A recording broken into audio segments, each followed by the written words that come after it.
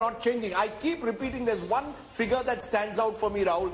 The BJP got around 7.5 crore votes in 2009. It went up by a whopping 200% to over nearly 22 crores by 2019 in a decade. The Congress vote has remained relatively static at 11 crores. So while we are looking at the BJP and the big picture of Mr. Modi winning his hat-trick, we've got to also look at the Congress party. And I think somewhere there are two stories. But it's not static. If the pie is growing up and your portion, right, say you're actually declining very badly. Voters. So you're not static. See, you're declining. Your vote share is remaining static. For a moment, and before we kickstart our discussion, let's take you through how this stacks up in terms of seats. We've looked at the vote share numbers. Let's take a look at how many seats each of these parties is projected to bag.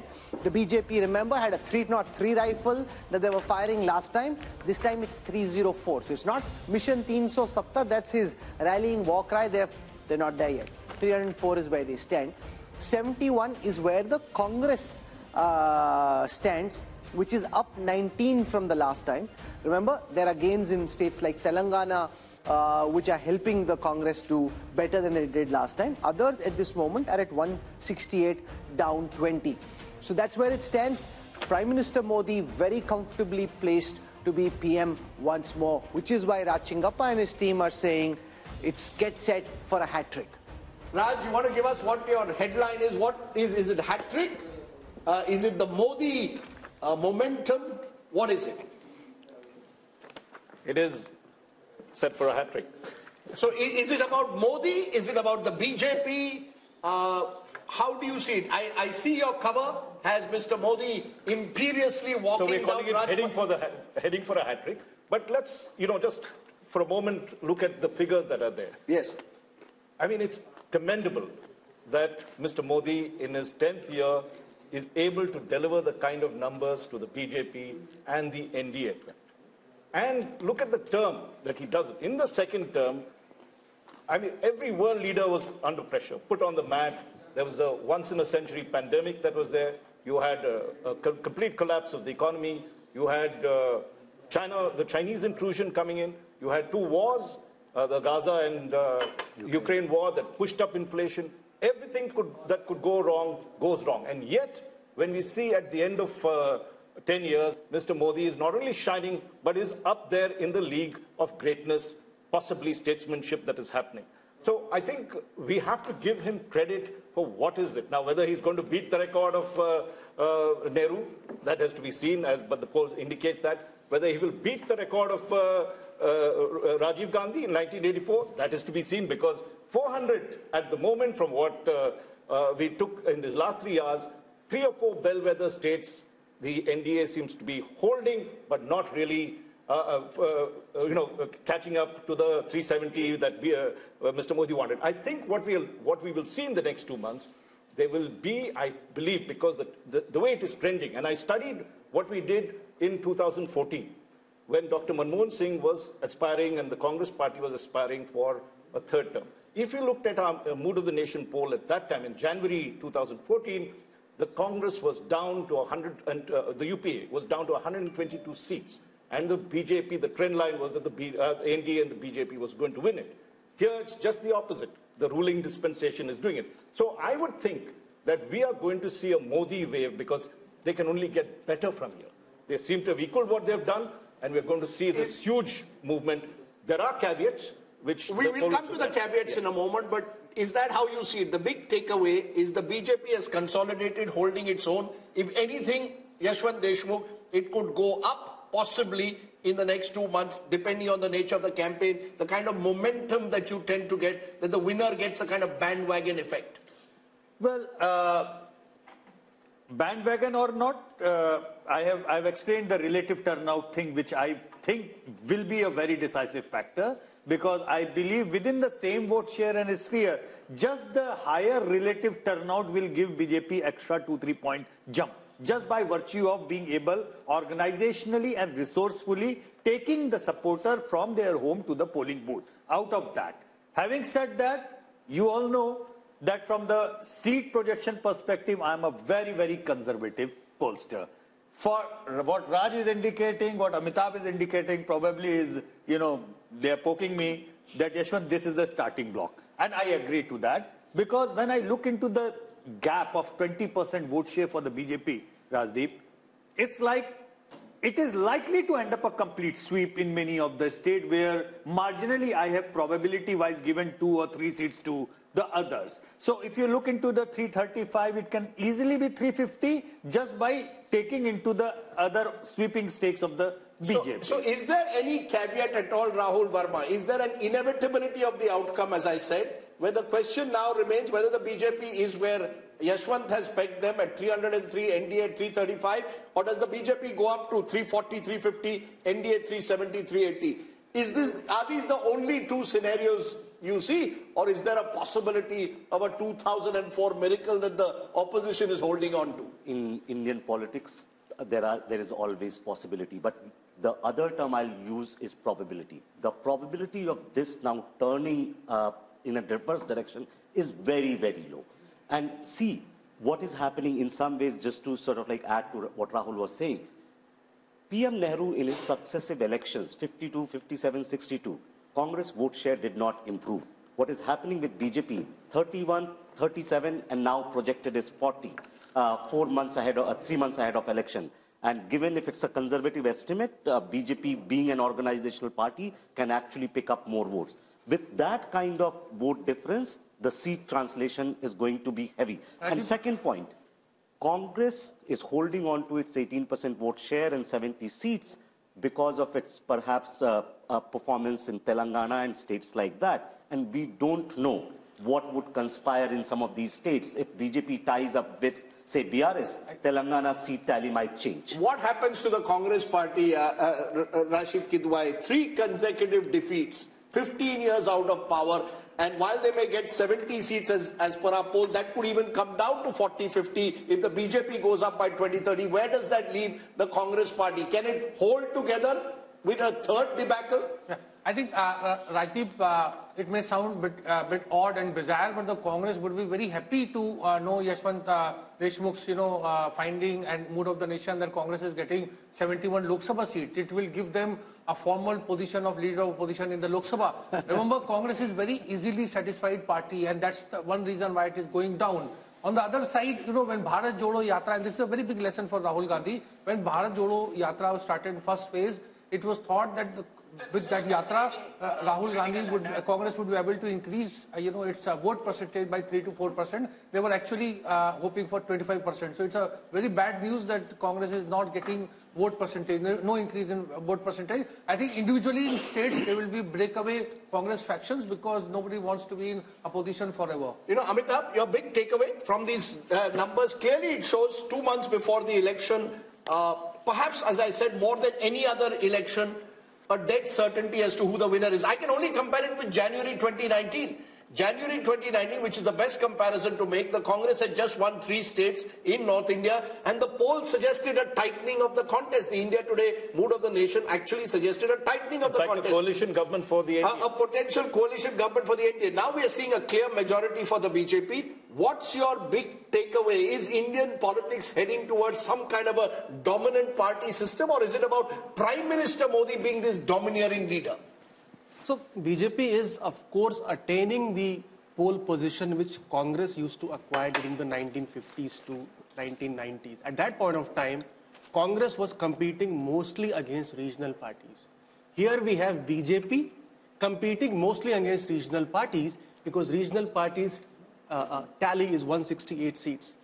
BJP is increasing its vote share. Congress is holding on to its vote share, and all its gains are coming at the cost of regional parties. In fact, the story, Rahul, for me is once again that remember 186 seats, roughly 186 seats, direct contest in 2019, Congress versus BJP. Congress won just 12. BJP won most of those seats by double digits. Nothing has changed. It's almost as if the Congress is where it is, comatose in a way electorally, and the BJP is growing. And because they're not listening. And the other factor, which is also in a way worrying, is the North-South divide. The BJP dominating North India, dominating West India, doing even very well in the East. It's only the South which seems to be marching to its own beat. And I wonder what the implications of that will be long term. If the Congress had any good sense, and I'm not at this moment certain that the people who do are looking so obsessively at this election in the way that the BJP is, they should sit into a room, Messrs. Kharge, Rahul Gandhi, Uddhav Thackeray, Sharad Pawar, and say, let's thrash out the Maharashtra seat-sharing formula before we leave. Sit from morning till evening, go seat by seat, thrash it out, compromise, and do the same for Telangana. Figure out who your candidates are, get on the ground. Instead of just spattering your ammunition all over the place, focus on their... No, but they're not even invited, Rashid. That's the problem. Each of those leaders are saying... Because Rahul Gandhi is there, so they need to... But what is more important? Sitting and fighting and trying to win the few seats you have an opportunity of winning, or this yatra which only seems to be causing trouble? Can I make an even more controversial point? Which is what? If I was the opposition today and I saw your numbers and the mood of the nation and all of us predicting the inevitability or the probability of the outcome, I would actually see one opportunity, and that is focus on state elections. There are going to be, look, there's a Lok Sabha election which the outcome seems inevitable. It's about whether... No, but you cannot, if you're in the opposition, you cannot take it as inevitable. You have to fight the election. No, you have to fight. That's why I said it's a contentious point. I have 100 rupees in my pocket. I would put at least 80 rupees of that into state elections. There's Haryana, there's Maharashtra, there's Jharkhand, there's Bihar next year, then there's a series of other elections. Look, in the Lok Sabha, you can pick up, I'm only going by the mood of the nation, Rahul. You can pick up 20, 30 seats by what you're saying, better seat adjustments, do a little bit in Maharashtra, work out your numbers. You should do that. Of course you should. Every election has to be fought. But when I look at the priorities, my concern for this kind of opposition is that they seem to not even be able to get their act together often in state elections. Maharashtra is a good example. There's an election in Maharashtra in September, October. You win Maharashtra, you lift the morale. Imagine what happens if you lose Lok Sabha badly and then also you suffer a debacle in Maharashtra and Haryana. Eventually, and don't forget, Karnataka, the government could be on notice given the kind of numbers that we are showing. Telangana, the Congress has a small majority. So, the Congress Mukt Bharat or an opposition Mukt Bharat is in a way a reality if these numbers hold on. I would say focus on state elections, get your act together, and I agree with you. At the moment, you should be sitting across a table, working out seat sharing, working out some kind of plan. I don't see that, which is why I think Yashwant has underestimated the BJP. My numbers are, I did my own polling, 340 plus BJP, 370 plus ND Alliance. I'm not ruling out even a bigger number than that. Yeah. That's the way I see it. I believe that the opposition is totally despondent. Rashid Kidwai, are we seeing a phenomena similar to what we saw during the Gujarat Assembly elections, where because of what Rajdeep is saying, because of what others in the opposition seem to be thinking, the opposition just gives up the fight? Like when I traveled through Gujarat in the last assembly election, the opposition, the Congress wasn't even in the fight. AAP was trying to put up some fight. See, it's a self-perpetuating prophecy. If you don't fight, your opponents do even better. The BJP ended up with 154 out of 182. If the Congress had fought harder on every seat in every region, they may have done better. You give up the fight thinking, you take what Rajdeep is saying seriously, say, because the opposition takes what he's saying very seriously. If they start taking what he's saying seriously and not fighting this Lok Sabha election and preparing for the assembly election, jitna bura pitenge, usse aur pit jayenge. Too late hai, Rahul. Ye sab hota chahiye tha 6 mahine pehle. You see, the biggest problem with this opposition in 2024 is there is no sense of ownership. There is regional parties and there is Congress. When you talk about Congress, there is an official AICC President Mallikarjun Kharge, and there is a Rahul Gandhi who represents the political leadership of the Congress. Now each person. So what does Kharge represent then? He's a Congress president, but he lacks that kind of political leadership. That's what I'm saying. There is no sense of ownership. Not and political leadership, political authority. He's not been given the political authority. Can I just come in at this point? Take a look at the opposition. If, for instance, the Congress, if it had won one state in the north, Madhya Pradesh, where it was, anti-incumbency was clear. So it was so close to actually turning the election. Because if you go back in the year that's there, firstly you win Himachal in December, then you come back and win Karnataka, I'm talking last year. You have the India Alliance being formed at that particular point of view. You knew where your battles were. Okay. This is the difference between what the BJP does, which knows that these 3 seats were critical for them to get the momentum to win the Lok Sabha.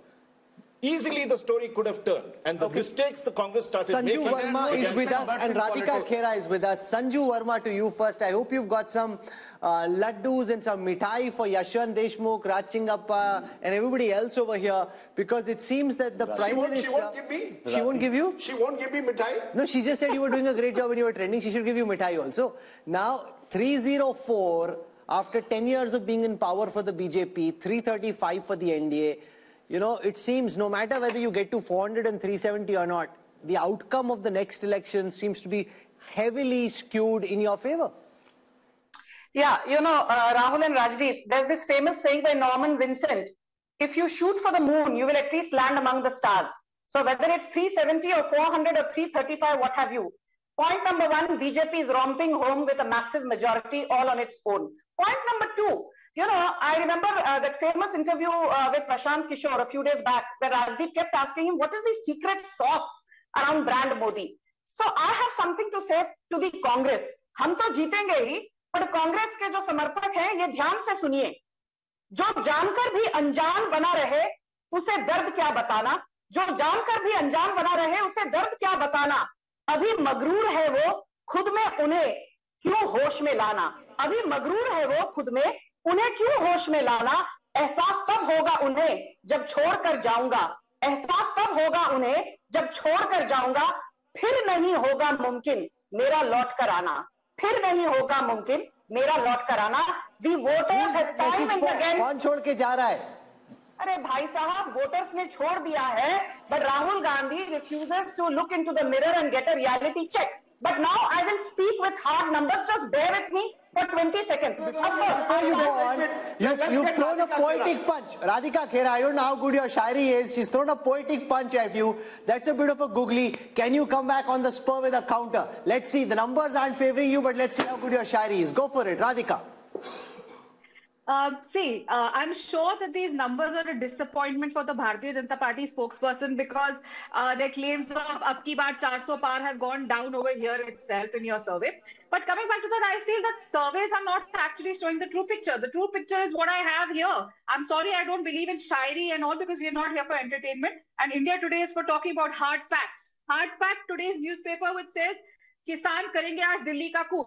This is the reality of the country today. The reality of the country today is that our wrestlers were sitting outside protesting, and what were they given in return of the protest? Lathia. The reality is that the entire country is dealing under inflation, unemployment, poor law and order. While Modi ji goes and pats himself on the back, I did not speak in between. So kindly have the Sanju Verma, you must allow her to speak. No, please put down Sanju Verma's voice. You must allow her to speak. We are a democratic country, and India Today is a democratic channel where you cannot mute my mic and you will let me speak. You cannot control the opposition over here.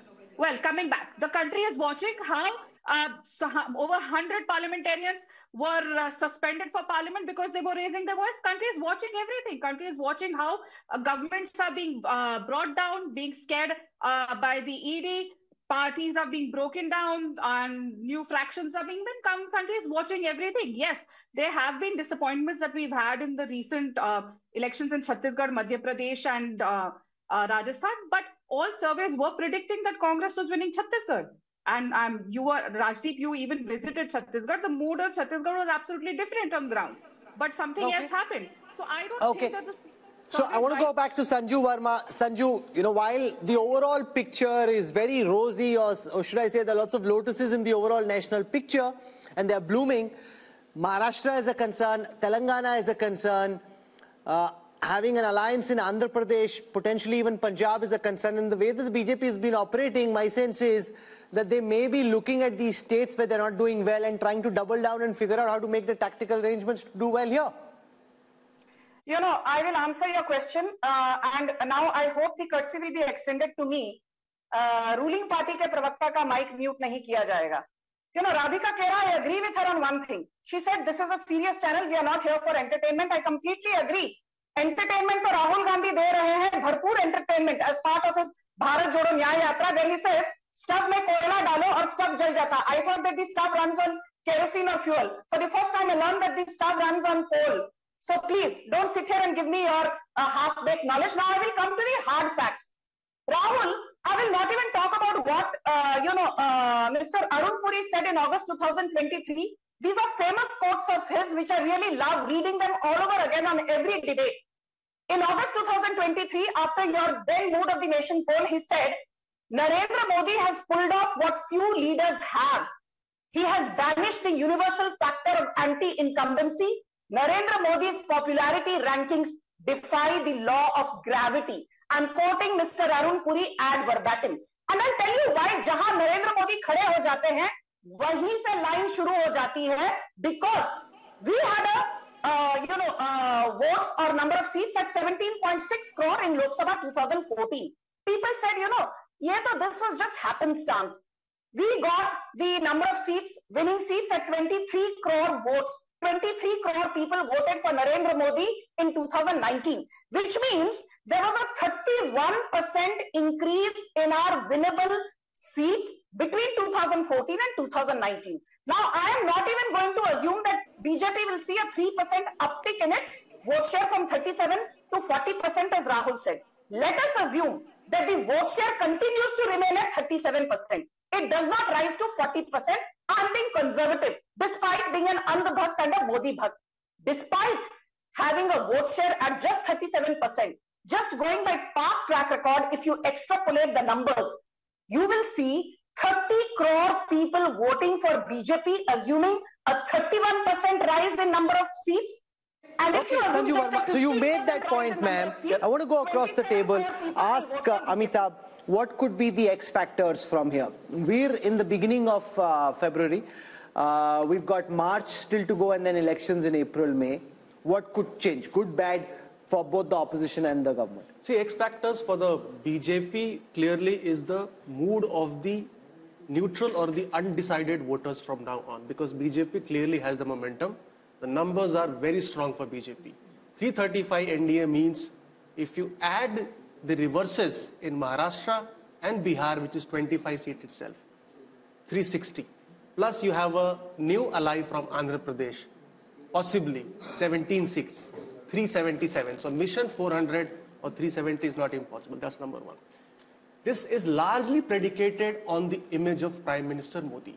So if there is a black swan event which dents the popularity of Modi, that is the only event which could probably tilt the numbers in favor of the opposition. It's all about Modi, his popularity.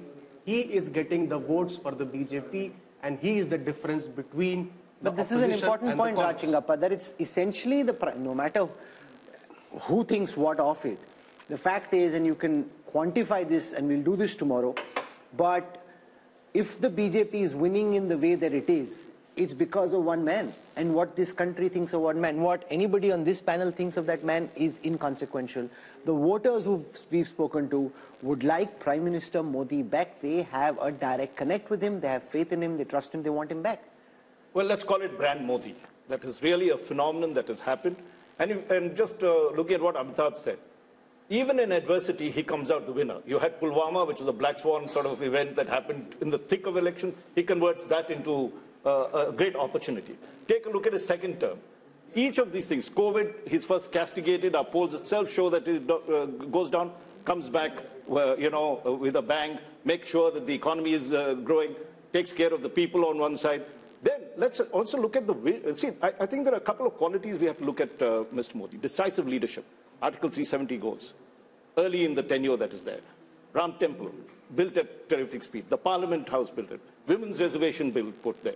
So you are seeing, if you take a look at some of the characteristics of leadership, vision, he has it. He's not only showing a vision for these next 5 years, he's looking, many people could say, well, that's, really pushing the target too far.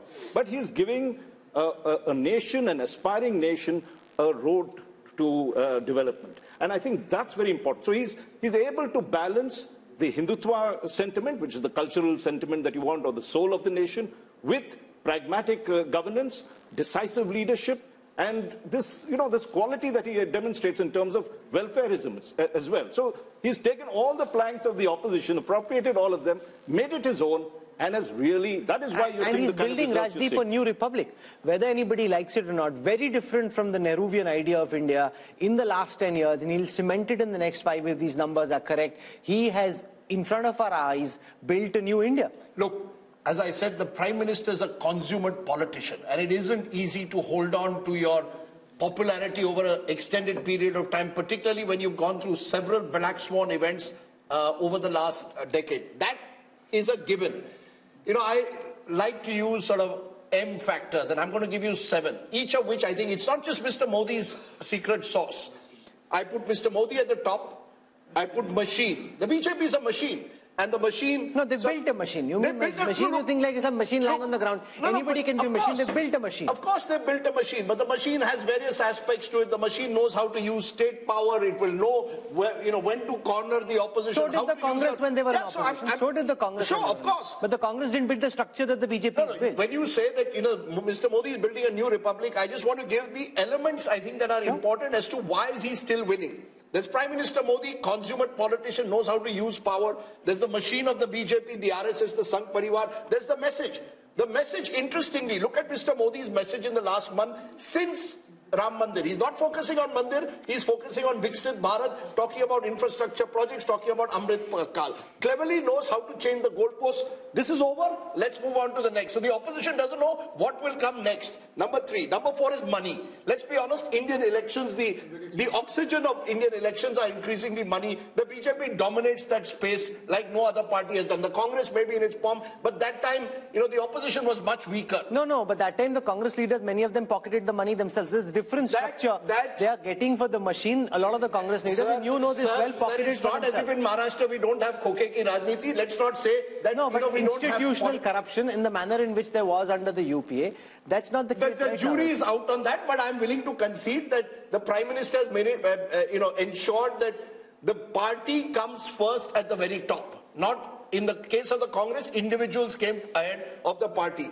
Then you have Mandir. I think as the survey is also going to show, Ram Mandir has taken the Prime Minister's own popularity to another level. That's where it comes that, you know, you're crafting a new ideological republic in a way, moving away from the Nehruvian idea to a new idea of a new republic. Who knows, uniform civil code comes next.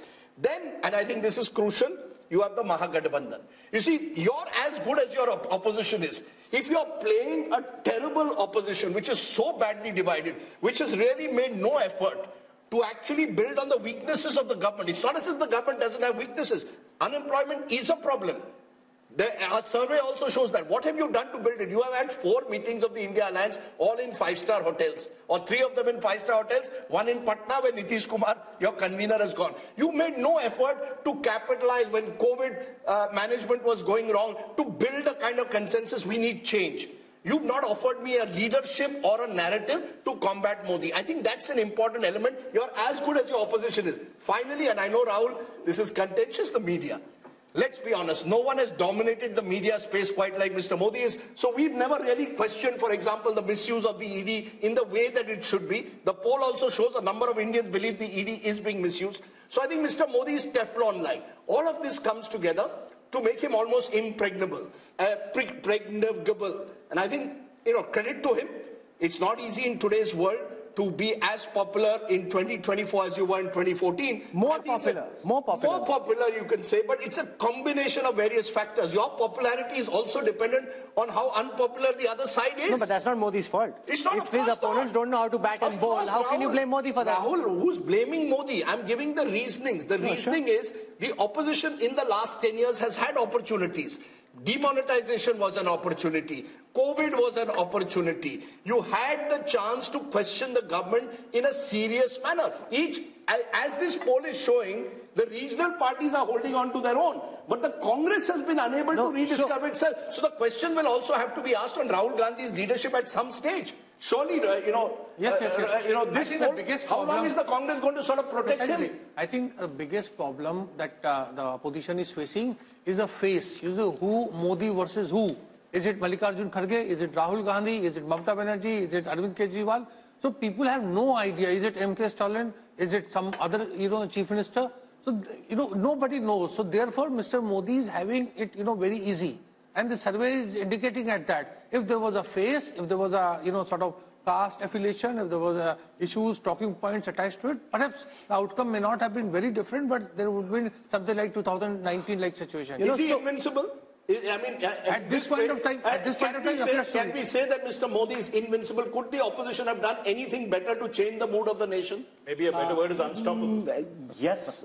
What could it have done? There is always a possibility, but I think of politics structurally. And the nature of politics is such that opposition does not have many chances. To use a cricket analogy, if, say, Tendulkar or Virat Kohli is in full form, no matter you ball a Yorker or you ball a sort of like, a googly and spin, they will hit you. But Tendulkar has got gold. Modi has never got gold. This is why leaders are important. But think of 50s and 60s politics. Were there no leaders in opposition? There was Lohia and other things. Could they challenge Nehru and Congress party? No, because in political time, now you counted 7 things. Everything is in favor of BJP, right? So at the moment, I don't think there is any X factor. The only X factor could be that we have no sense of what's happening on the ground. People have made up different mind and they are telling something else. So at the moment, everything is aligned in favor of BJP. Here's what I wish to say. Let's just zoom out for a moment and think of the larger picture in a more historical perspective. I was at the Pran Pratishtha of the Ram Mandir at Ayodhya, where while Prime Minister Modi was being introduced, he was linked to Chhatrapati Shivaji Maharaj, is the ideal Hindu king, who at that time, really demonstrated all the virtues that good Indian kings should have. So he's kind of being projected in a historical arc in that same kind of weight category. Rahul Verma, is there any contemporary political figure who comes to your mind who 10 years on, not just in India because there's no comparison here, but even internationally, 10 years after being in power, manages to increase his party's vote share by 3%. Go back in time. Who comes to your mind? Can I make someone who can? Yeah, who? We often tend to, since Nehru is still in the news. Remember, Nehru in the early 60s was a weakened prime minister. The war with China, despite that, won. Please understand. No, but his vote share kept coming down. But his vote share in the years that he was in power, the Congress kept losing ground, the BJP is gaining ground. And there was no opposition. But where is the opposition today? That's what I'm saying. Where is the opposition today? There was no opposition. I think only Nehru can be compared. Rahul Verma, okay, so you've got Nehru, Modi punching in from a party who got us independence, that kind of goodwill to Congress party after 47, with all the heavyweights of our freedom struggle on the Congress side. Let's be very, very honest. The 52-53 mandate was not Mr. Nehru's mandate. 62 I'm talking about. 62, yes. But the vote share dipped. Vote share dipped a lot. No, and but there by was then his He goes up in 57. But in 62 and after that, he's being punished for his actions. The people in India at this moment are rewarding Modi and the BJP for what they are saying, far from punishing. Let's spend some time on this. Historically, who comes to your mind? Yashwant Deshmukh? No, nobody. I mean, nearest that from the...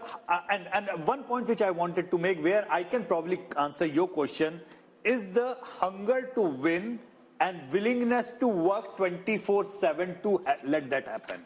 And that thing, only person which comes to my mind is Mrs. Indira Gandhi. Yes. Besides that, no other prime minister in India had a hunger to win. But I'm not restricting this conversation, Raj Chingappa, to India. Raj Chingappa, in a historical context, who comes to your mind? Somebody democratically elected. Only an authoritarian leader who knows how to fix, who knows how to fix the mandate across the world. How is he fixing the mandate? No. I'm not talking about Modi. I'm talking the only. When you say, give me an example parallelly. There are democratic countries where you will have the likes of a Putin in Russia and Erdogan in Turkey, who will know how to, in a way, manage the mandate. Erdogan had a very tough fight. He won with 6 percentage points. In a relatively free and fair system like ours, to do it over 3 elections with your popularity increasing, I think makes Prime Minister Modi sui generis. You look at Algeria, where there was, this thing that Burj Khalifa, when Nehru was there, then I went with Hamid Ansari, he was still Prime Minister. Yeah, but let's not compare Algeria with an India. I think, Rahul, you make a very good point. In a democratic society like ours, with all the pulls and pressures, with, as we are seeing in our poll, South India having a very different politics, states like Maharashtra, Bihar, Bengal, Karnataka looking tough for a while. I think Mr. Modi has done the remarkable job of holding his popularity. I will only say this, and I think this is an important point that we need to make. While we talk of the invincibility of the Prime Minister, and I think CSDS's post-poll in 2019 showed 1 out of every 3 voters voted for the BJP because of Prime Minister Modi.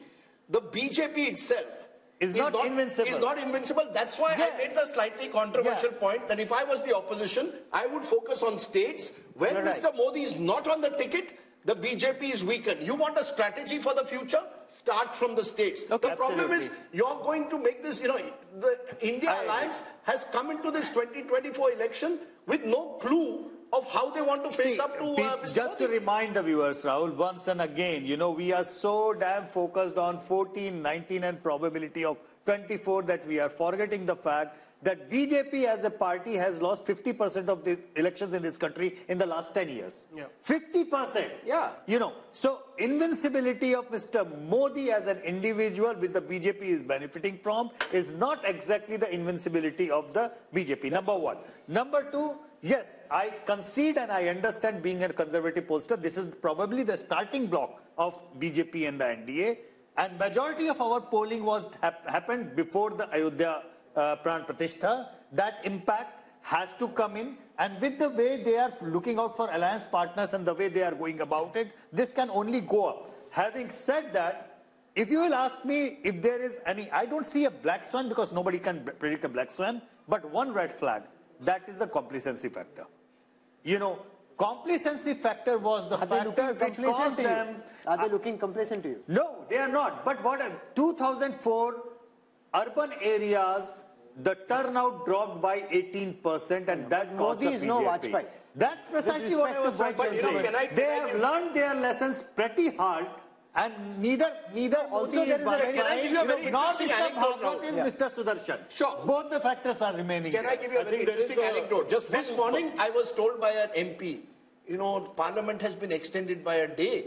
The BJP is going to put out a white paper on what the Congress did over 10 years. Kya zarurat hai? Agar 300 seat mil rahe hai, what to put white paper? Lagta hai desperate hai. Maine kaha desperate nahi hai. They want to take that 320, 330 that the mood of the nation is good because he wanted to know the numbers. 320, 330 to 370, 375. Ek din bhi nahi chodna hai Parliament ka. If we can get an extra Saturday in, where all the TV channels for 7-8 hours will talk about this white paper, keep the mahal going. So there is no complacency. On the other hand, it's like a team which has scored 350 runs is sure to win. But things, last 10 overs, all 100 run karke 450 jate hain. Amitabh Tiwari, look at how this 400 par is seeping into the psyche of the opposition. The Congress guests we had today, even Kharge ji in Parliament, they are referring to 400 par. They should be dissing the idea of that. It's like you have the most, forget ideology for a moment, you have the most competent practitioner of the political craft up against the most inept practitioners of politics in the Congress. You are right. That is why when you Rahul, have them go head to head. Mr. Modi did, what Modi did, sorry, Raj, just a quick point. I think one, when you look at what he's done in terms of 370 and 400 for the NDA, he's addressing what the concerns Yashwant was talking about. He has pushed the bar even further, higher and better. So, and today you feel he's getting 303 and he shouldn't be getting 400. No, but you heard what Rashid said. The second Congress will be happy with this. The second point I would like to make. Ek chota se point. Yes. You see that Congress thinks that if India Today and Yashwant Deshmukh are saying 71, it means Congress is well past 100 seats. That's how they're thinking. Yeah. No, I just have a quick addition to this one. You were asking about who else would you... I think Mr. Modi is in a league of his own. And internationally. Internationally, yes. And see, we are the world's largest democracy. I think we have produced great leaders. Precisely. You may not agree with Nehru or what he did. Come at the hour, it was Nehru. Come at the hour, this time, it was Modi. And I think we must, in many sense, commend that rather than bring comparisons. Indira Gandhi. Okay, so Nehru is one comparison. I'm saying go internationally, Raj, with all the expertise and experience. You see, there you could get other kinds of leaders who had just held on to power. In the recent power, probably you can't have any comparison with American presidents because they have to give up their terms in two terms. You might end up with a Putin, Erdogan, and all those. These are not the kind of leaders you'd like to match this. Or even Xi Jinping, the other side, right? He's also there, but of course a completely different system. So if you really look in terms of democratic nations, as I said, he's in a league of his own. I don't think we need to bring comparisons. Here's a person, as Rajdeep had described, we had talked of leadership. We have to appreciate that. May like him, may not like him. There is something about him that is, converted a nation of 1.6. I think, again, I completely agree with Raj, and just to add to him, see, what sets Modi apart from everyone, that see, Nehru inherited a party and an organization. Modi also inherited. But BJP was not present in many parts of India as a strong force. What Modi has done in these 10 years has put the party on map in eastern India. In many states where they were in single digit are now running governments, right? So what he has done electorally has basically created that machine which was there, maybe using all kinds of things. But now BJP is a very, very formidable and unparalleled election machine in contemporary politics across the globe. Can I add, I think that is one of his biggest across the globe, contributions. Yeah, you know, can I add two more M's? Interesting. One is middle class.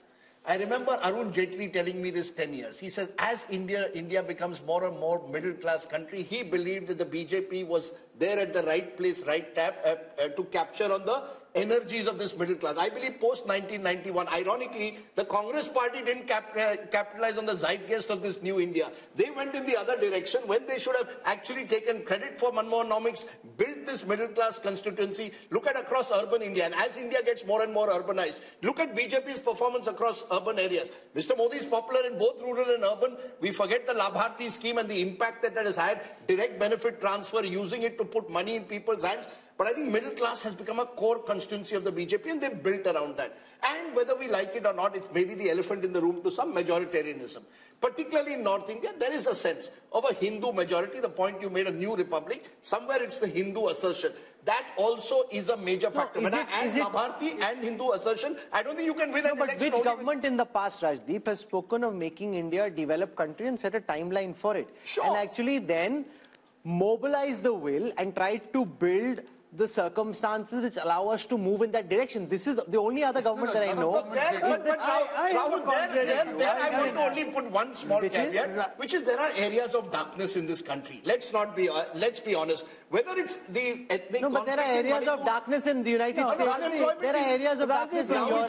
Rahul, just as I believe the middle class has arrived, unemployment is a serious crisis. It's going to get worse in the era of automation. In education systems will not be able to match what the new market needs. I just think let's not say that we've reached there. No, Mr. Modi is offering a dream. Mr. Modi is offering a dream. And making the effort to achieve that dream. He's offering a dream. He's offering a vision, and he's making the effort to take us in that direction. So it's not as if he's sitting on his laurels. But then tell me aspiration is not just middle class, Rajdeep. Middle class is like 50 shades of grey. Anybody who is not in BPL family is a middle class. Okay. So from lower middle class to middle class to the higher middle class, it's an aspirational class. And he is a person who is showing a vision and a dream that, okay, you are maybe suffering, but what the India which I'm trying to make will be a great India for your kids, your grandchildren. And he's working towards that. But then tell me, if this was also perfect, the double engine, as we saw in certain states, doesn't work. I think India is too complicated to reduce it to, Modi's captured the attention of all of India in every election. That's why he's captured it in a presidential style. In elections, increasingly are presidential at the national level. Mera leader kaun hoga? Mera prime minister kaun hoga? Mr. Modi, with his consummate abilities as a communicator, and the point I keep making, Rahul, which Prashant Kishore also now makes, Mr. Modi's been around 50 years in politics. He's seen various, these black swan events, you're able to conquer sometimes through your past experience. It's like a journalist. If you've been 40 years, we can do live program. Pehle saal, it was a struggle. Mr. Modi's been there. He's done the hard yards. Let's give him credit. He's been in power since 2002. He's been in power for 22 years, and that gives him experience of hand. On the other side, he's become elite. You've got regional leaders who've been stuck in their states. I think one of Mr. Modi's major achievements is from Gujarat Chief Minister. When he became Gujarat Chief Minister, we thought, ye kaise banega, RSS ka aadmi hai, has no experience in governance. When he becomes Prime Minister, we said, yeah, Prime Minister kaise banega? You said. Look, no, one minute. I will say this, and I have proof. Mr. Javed Akhtar, at a dinner in 2012, 1 week after Modi won Gujarat a third time, he said, yaar, kya lagta hai, Modi ji aayenge center pe? To maine kaha, I think Modi ji will come to the center. I think he will win the elections. 2012 December, before he tilted. He said, nahi, he is haunted by 2002, nahi ho sakta hai. I said, sir, there comes a time when a person can sort of go beyond his sort of past to the future. So I will not take that, but I will say this, that he surprised people. I would certainly. And he continues to surprise people. He continues to surprise. And he continues to surprise the same people who never cease to be surprised. But that's a different matter. That's a good line. That's a good line. No, but it's true. It's true. That's true. The thing is that, see, the matter of fact is that he works hard. And I think pretty much, and I've said this to Raj, that, you know, as one of my physics professors, he never used to give us marks on the final answer of the numericals. He used to give us the marks on what did we attempt. Dimag lagaya ki nahi lagaya, koshish ki nahi ki. I think Indian voters are coming to an age where they want to see the leaders make an effort. If you make an effort, they are even willing to own up your failures. See how people have owned up his demonetization failure. Okay. People, majority of them say, galat tha, lekin sahi niyat se kiya. Okay. So we are out of time. We are out of time. We need to finish. There are two politicians which are fascinating in that sense, using this effort point. One is Mr. Modi, one in a very different way, Naveen Patnaik. Yeah. 25 years, never lost, and you ask people, nahi sir, koshish kar raha hai. You see, Indian voters, he's right, want to reward well-intentioned. Okay, so we are out of time. We need to wrap up. Rajdeep? No, Rahul, just one little point. I think it's more than just try. Modi delivers. He has demonstrated that on time also. Whether it is building a parliament building, getting things done, he makes sure that is the culture change. And also remember that at the end of 10 years, Dr. Manmohan Singh, with no disrespect to him, was completely tired. The government was just coming apart. Even Vajpayee ji, at the end of his 6 years, was very tired. He had to say, na tired, na retired. But, you know, the government wasn't energetic. Prime Minister Modi continues to stay as energetic, as pumped up, where people around, and I've seen younger officers, much younger than him, you know, and at New York, at the yoga day, I asked one young officer in his team, "Arey, tum kyun nahi kar rahe?" "Arey, nahi, unme zyada energy, hum mein kam." So, you know, that's like people half his age. Okay, so Rajdeep, before we wrap up, if you were Modi, what song would you be singing tonight? What's that song that Shah Rukh Khan had? Number one. I don't expect me to know. What is the song? I'm the best. I'm the best. I'm the best. I'm the best. Koi hero yahan, koi zero yahan. I'm the best. Look, if you're Rahul Gandhi, what song are you singing tonight? You know, you're putting me in trouble because you want... Ye kya hua? Kab hua? Look, there are lots of songs. But look, seriously, I hope for the Rashid has another song. Can I though say something? For the sake of Indian... Okay, Amitabh Tiwari, 1 second. अपना time आएगा. सारे भाई advisers बता रहे हैं उसको यही अपना टाइम आएगा. Rahul, he's sounding like Devendra Yadav. Look, let's not rule out anything. Like Devendra Yadav. He's saying Rahul Gandhi thinks अपना टाइम आएगा. नहीं, Rahul Gandhi is being advised कि साहब अपना टाइम आएगा.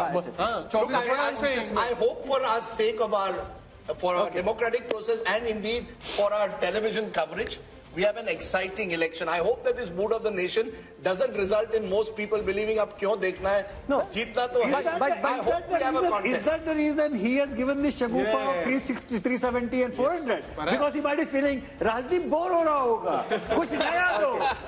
We're out of time. You know, something if you look at the numbers across social media, across digital, across television over the past 4 hours of programming, I can see that there is interest. So Rajdeep may be feeling slightly, there's no fun over here. There's a lot of excitement, buzz around the India story, a lot of excitement about the Bharat of the future and around these poll numbers as well. And I think that will continue through. So I think Rajdeep's earned his dinner. Sung for his supper? Sung for my supper. India has been modified, it appears, as per the mood of the nation. We'll wait and see what the voter really wants. This was simply a teaser to what might be lying ahead. So day 2 tomorrow. Lot of detail on impact of Ayodhya, the impact of Nitish Kumar switching in Bihar, the performance report card of the Prime Minister, his government, the opposition, all that and more coming up in part 2 of the India Today Mood of the Nation all through the day tomorrow. So we'll see you again.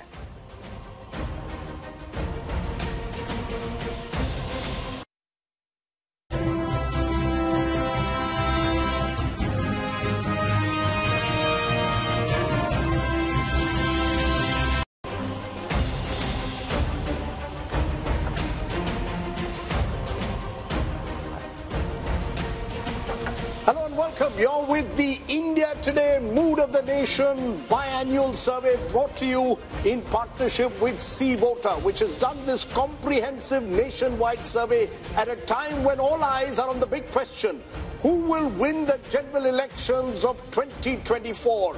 That's the question that we're going to answer in a detailed manner this time, but not just the big picture. We'll be going state by state to bring you all the results you've been waiting for. This is the last Mood of the Nation opinion poll before the general elections of 2024, which is what makes this that much more important, and so much rides on the results of this Mood of the Nation opinion poll. Let's introduce you to our guests who are going to join us over the next several hours as we bring you the results of the Mood of the Nation poll. I want to start by introducing Yashwant Deshmukh, lead cephalogist at Sea Voter. He's got this fancy Himachali cap on and has been working very hard over the last several weeks, and lots of changes, Rajdeep, in the chess drawing board, forcing revisions in the MOTN sample. So he's really been working doubly hard, not just because of us, but also because of all the changes that happen. And there could be more changes within the next month. You know, change is the only constant. Next month or tonight, tomorrow, there could be changes galore, and therefore we'll have to keep looking at these numbers very carefully. Flanking him is Raj Chingappa, editorial director at India Today magazine. He and his team have worked on compiling and dissecting the results of this poll, and you can read the analysis in the new issue of the magazine, which is out in stands now. We've got Amitabh Tiwari, who's joining us, political analyst, and to our left we've got Rahul Verma. Rashid Kidwai joins us, and we got Sanjay Kumar from CSDS. So this is really as sharp a political panel as can be, and I'm discounting myself. And no, I'm keeping Rajdeep there, discounting myself, but a very sharp panel on this. So what we'll do for a moment is take you through the methodology adopted by Sea Voter for this poll, and then we'll go state by state in getting you the results of this poll. So this Mood of the Nation opinion poll was done between the 15th of December and the 28th of January. Largely, some polling happened later when there were specific changes like there were in Bihar, but largely between the 15th of December and the 28th of January. For this poll, the sample size was 35,801. But Sea Voter, as our viewers know by now, has a continuing tracker sample.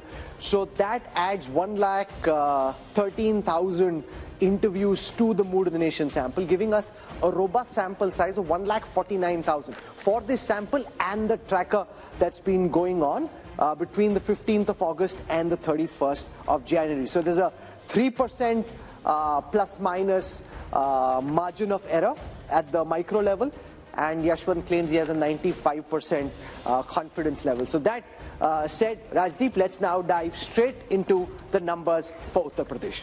Okay, let's go state by state, and we are starting with the state of Uttar Pradesh, because remember, generally it's believed all roads to Delhi lead through Lucknow. That certainly to some extent has been the case in 2014 and 19, given the domination that the BJP has had in the Hindi heartland. But let's take a look at what the Mood of the Nation poll is saying. First, let's take a look at vote share, because vote share will give you a sense of where the parties stand. And what we are predicting at the moment is a 52% vote share for the NDA, which means that the NDA is actually up from last time. They're even higher than they were in 2019 when they did remarkably well in that election.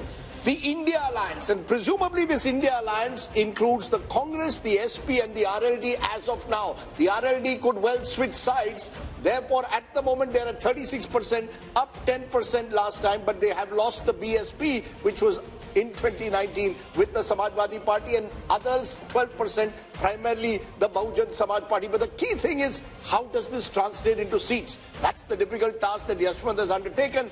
The seats, what would the seats be in the 80-member UP Assembly? And just take a look at that. The NDA goes up from 64 to 72 out of 80.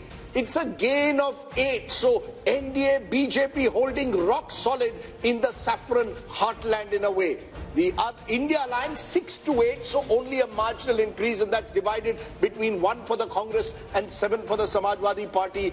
Others are completely wiped out. The 10 last time were the BSP. So Rahul, the first big numbers clearly show the BJP holding its own in what's become its bastion. And if the BJP is already at 72 in the way the state plays right now, Yashwant, the most important question is, now that RLD is very clearly in talks with the BJP, if Jayant Chaudhary was to join the NDA, where could that 72 reach? Well, I mean, of course, it will impact minimum number of 2 seats for sure. But it's not just about how many seats that RLD is contesting and they are likely to win. It's also about the overall impact of the Jat voter consolidation in the entire Western UP, and not just Western UP, but across in other states which have a significant number of Jat voters. So that, having said that, Rahul, let me be upfront about this one. And me and Raj discussed this so many times about the numbers of the seats and everything. You know, I am a conservative pollster. And I find it very difficult to tell people that, you know, why are these others or other NDA numbers or non-NDA numbers coming up, even when you have NDA or BJP crossing 50% of vote? That is simply because of the probability. When you say any party is there in that particular region, even if you cross 0 to 1, in UP with 6 regions, you end up with 0 to 6 kind of range. So it's also a question of probability. Otherwise, this number with this kind of a vote share could end up anywhere. So you're saying it could be 80 also? I will not say it cannot happen. No, because he's sitting on 72 and he says, I'm conservative. No, it is a possibility. You know, it can't be ruled out. But let's, you know, we are T20 style today. So I'm going to ask all our panelists quick responses because we are going through the entire country. Raj Chenkappa, Uttar Pradesh, as I said, the road to Delhi leads to Lucknow. If this is the result of Lucknow, clearly the keys to Delhi are in the hands of Prime Minister Modi. No doubt Uttar Pradesh is the bellwether state, and if it is showing the kind of results that the India Today C voter poll is showing, the BJP is on its way. I would only like to point out a little bit of history because the Prime Minister Modi had said he'd want to win 405 seats and for the BJP 370 seats.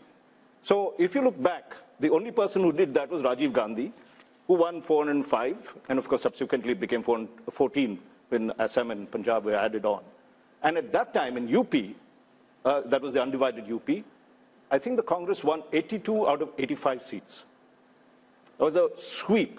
Now, if we are going by these figures, and they've touched 50%, I'm sure the other pollsters would say that the BJP would require to max in Uttar Pradesh if it has to get its target of 370 that it wants. Remember, those two elections are very different, Amitabh Tiwari, because the 84 election was held in the aftermath of the assassination of then Prime Minister Indira Gandhi. It was an election won largely on the back of sympathy. Here is Prime Minister Modi, who's been in power for 10 times. This is not a empathy, sympathy vote. This is a performance vote. If you end up 72, or if Yashwant says could be even higher, that would be the most incredible performance imaginable.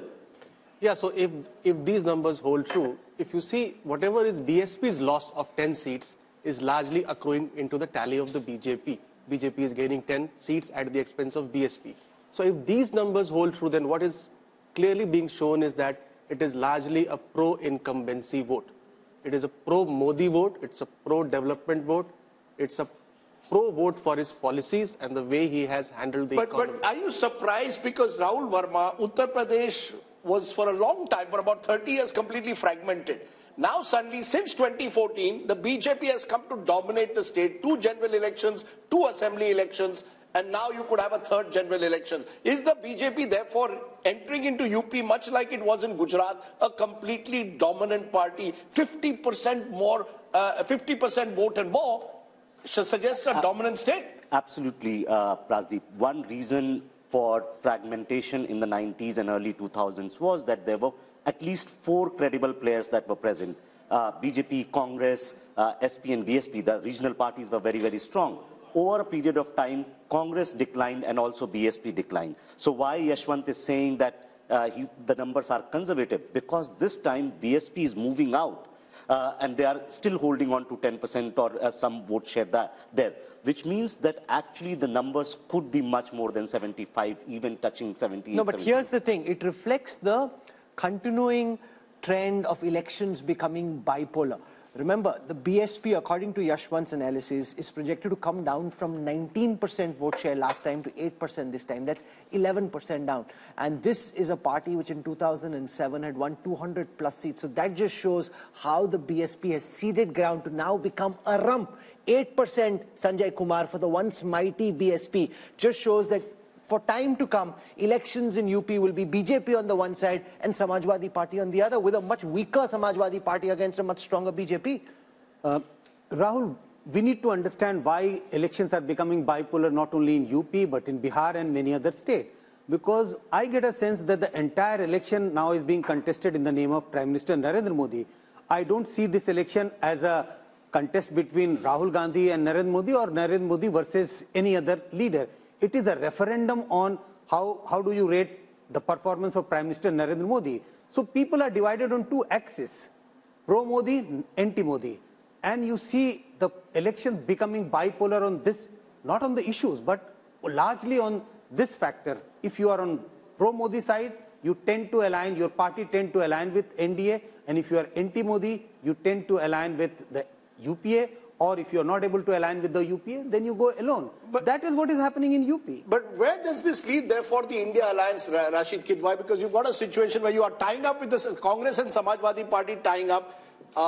We still don't know how the seat distribution will take place. But when they look at these numbers, there'll be a sense of hopelessness almost, particularly if Jayant Chaudhary also leaves the alliance. Even if Mayawati, was to come on their side, which seems unlikely in a few weeks' time, either way, India alliance is starting this race with one hand tied behind its back. Yes, Rajdeep, there is a total sense of despondency, but I still think Mayawati is the biggest insurance policy that BJP has in Uttar Pradesh. Imagine this 8-10% vote going to India alliance would have made material difference. And second thing is how many Gandhis, three Gandhis, Rahul, Sonia and Priyanka, how many of them are going to be in fray? Because unless they contest, and same applies to Samajwadi Party, Akhilesh Yadav and Dimple Yadav and all those people, credible people. So what's your sense? Will any of the Gandhis contest now? I think they are looking for Rajya Sabha route. At least one of them will get into Rajya Sabha. No, but I don't agree with Rashid Kidwai. He says BSP joining the India alliance makes a difference. Even if I add 36 and 8, that's 44. Up against 51 for 52 for the NDA, it still leaves them 6 short. No, but even if there is perfect transfer of votes, which we saw in the last elections when they were both stronger in the BJP, not as strong, it still didn't make a difference. Look, Rahul, BJP is the dominant party of UP. There's no doubt about that. And all the other parties are basically trying to compete for that same anti-BJP vote that exists. So even if they come together, they're actually only consolidating the anti-BJP vote. The BJP vote itself, once it's crossing 50%, even if it was 48% tomorrow, they would still be well over 60 as they were in 2019. So I think... And Rahul, we are not factoring in the Ram Lahar, which is there. There is a lot of... Why people are shifting? Because they think that there is going to be a huge, consolidation in favor of BJP in Uttar Pradesh. And now, that explains why this was a cricket match and the BJP ends up 72 out of 80 in the first state, and the projection across our table of really sharp political minds is that it could actually even be more. Then, the Congress and the India alliance are out of the race even before the race has begun. Shehzad can say, okay, thank you very much, I don't need to do the talking. Modi is doing the talking for me. Rahul, no game is over till it is totally over. So I know this is a very disappointing save for the India alliance, but I must say that despite all the advantages that the Prime Minister and Amit Shah and BJP have built up over these 10 years or so, they're still pretty much at 50%. The opposition has not been able to come together as we need to defeat this power so far. But the election is not over. The election is going to be contested in UP and all over the place. And by the way, I know you people said something about the performance. This is a performance election. If this is a performance election, I want to ask you. I want to ask the people of UP, for example, that until 2014, UP's economy was larger than Tamil Nadu's economy. Now, 10 years later, and most of that is under... Well, all of it is under Prime Minister Modi, and most of it is under Chief Minister Yogi Adityanath. Why is the UP economy now smaller than the Tamil Nadu economy? What has changed? Now, at the national level, we are doing a T20 style analysis, so we want 1 point at a time. You made your point. Let Shehzad Poonawala now respond. Shehzad, the fact is that UP is seen now as a dominant party state. Do you give credit to the Modi factor, the Upyogi factor, a combination of both, the fact that the double engine there seems to be really working at the moment? Rajdeep, I give credit to 3 factors, and let me complete my answer. 1 is Ram Lala, 2 is Geeta, and 3 is PD, and let me complete. Ram Lala means Rashtriya Suraksha, Mahila, Labharti, leadership, and Arthavavastha. Gita means growth, information, innovation, infrastructure, technology and Atmanirbhar Bharat. And PDA means performance, delivery and aspiration. Today, Rajdeep, Modi ji and Yogi ji have converted the vocabulary of people like you from anti-incumbency to pro-incumbency, where even the most critical cynics like Yogendra Yadav and Rajdeep Sardesai in the democratic newsroom also have to say that BJP ko सबसे ज्यादा number मिलेंगे ही. This kind of conversion happens when time after time the people see the leadership and the performance of the party on the ground and overall, because we have a mission and a vision. We are not people of commission, corruption, ambition and family profession, and therefore I give credit to Ram Lalla, Geeta and PDA. You know, I love his acronyms. He's going to go very far in politics, given those acronyms. Mr. Modi has clearly got a few bucks in the party who know how to use acronyms rather well. What I want to do now is play out a small excerpt from a show we had earlier today from Lucknow, where we spoke to voices on the ground, trying to get a sense of the pulse in Uttar Pradesh. So here are some excerpts from the Mood of the Nation poll from Uttar Pradesh from earlier today.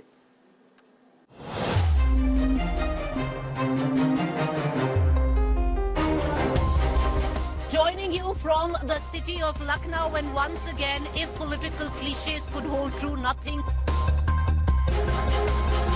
विपक्ष की जल गई है एकता की रस्सी, इसलिए Bhajpa UP में जीतेगी 80 में 80। मुझे लगता है यहाँ पर बैठ के लच्छेदार बातें करना और थोड़ी बहुत शेरो शायरी कर लेना एक चीज है। आप धरातल पर आके असलियत देख लीजिए। हम पूरे विश्वास के साथ कह रहे हैं कि कांग्रेस पार्टी का उत्तर प्रदेश में खाता नहीं खुलने देंगे। युवा चाहता है रोजगार, और रोजगार के नाम पर आप कहते हैं पकौड़े तल लो। केवल भारतीय जनता पार्टी है जो बढ़ती हुई दिखाई दे रही है, बाकी सारे राजनीतिक दल आपको गिरते हुए दिखाई दे रहे हैं। आप सबके अकाउंट में 15 लाख आ गए, 2 करोड़ बेरोजगार मिल गया, नहीं मिला। और जब अलायंस करना था ना, तब राहुल जी के प्रोजेक्शन के लिए उनकी एक यात्रा प्लान कर दी गई, और जहाँ जहाँ चरण पड़े राहुल के ताता बंटाधार हुआ। जैसे जैसे यात्रा प्रारंभ हुई, एक एक करके अलायंस लगातार छूटते जा रहे हैं। Shouldn't the India Alliance actually look at bringing in Mayawati, because the 8% vote share could also, she might not win a single seat. As far as Behan Mayawati is concerned, I think it's really up to her what she would want to do. 370 हम कह रहे हैं क्योंकि 370 हमने हटाई है। I want to come now to the state of Punjab, and just keep in mind that the numbers that you're about to see assume that the Aam Aadmi Party and the Congress will find a way of fighting together. But this is a state where AAP and Congress are 1 and 2, and whenever two parties are 1 and 2, they typically find it very difficult to be able to distribute seats amongst themselves. Between 2 and 3, it's much easier than it is between parties that are 1 and 2. But since that's the way it is seeming on the surface, that's the calculation that we're about to show you. So here are the numbers for Punjab. I'm going to start by taking a look at the vote share numbers first. The BJP had 10% vote share in the previous Lok Sabha elections. That's now projected to go up to 17. That's 7% up. The Aam Aadmi Party had 7% vote share in the last Lok Sabha elections. That's now projected to go up to 27. That's 20% up from the last time. The Congress had 40% vote share in the last elections. That's now projected to come down to 38. That's 2% down from the last time. The Akalis had 28% vote share. That's now projected to come down to 14, a loss of 14% for the once formidable Akalis. Let's take a look at how this converts into seats. So on your screen right now, for the 13 seats of Punjab, here are the C-Voter India Today Mood of the Nation projections. C-Voters projecting that the BJP is likely to stay at 2 seats. They're likely to stay at 2. What's gone out from the NDA kitty there are the Akali seats. The AAP is expected to be at 5 seats. That's up 4 from the last time if we see the party-wise breakup of these seats. The Akalis were at 2. That's likely to come down to 1. So the BJP holds on to its 2 seats. The AAP goes up from 1 to 5. Remember, in the first election they fought in 2014, they had 4 seats. So they go up to 5 this time. The Congress at 5. There were 8 last time, so they're down 3.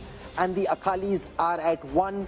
down 2. Now, what could change potentially, Yashwant, is if at the last moment the Akalis and the BJP are able to tie, because behind the scenes there's a lot happening.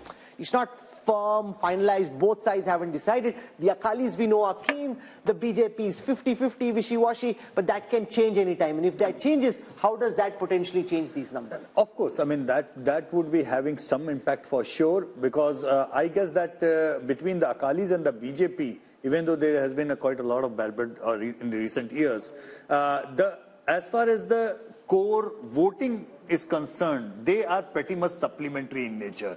The core has been anti-Congress vote at large, which the Akalis and the BJPs have been tending together. So this separation might have split it vertically, because BJP ran away with the Hindu votes and Akalis were with their Panthik votes. But if they come together, definitely that will have an impact. But it will not be the same kind of seat sharing, Rajdeep, that is for sure, because wherever BJP is going back with their old allies, the seat sharing equation is no more the same, which was defined by Vajpayee and Advani. But you know, this is a fascinating state, Raj Chengappa, because the alliances have changed dramatically in the last few years. The BJP and the Akalis were together. AAP versus Congress was the battle of Punjab. They've now come together. They may not have chemistry on the ground. Do you really believe that this AAP-Congress alliance will work in the end and actually see the arithmetic benefits that this poll is suggesting? Or do you believe in the end it'll be very difficult for AAP and Congress to actually fight Punjab together, which may be another twist to these numbers? It's my favorite state since I was there as editor-in-chief of the Tribune. But I think here, let's take Sanjay's argument of brand Modi and a referendum of that. How much of that is going to play out in Punjab? It never happened when Rajiv Gandhi, it was a very troubled state, of course, at that particular time. So the Congress never benefited at that time because of the wave that happened. So if you look at it currently, if the AAP and the Congress get together, they're a decisive force.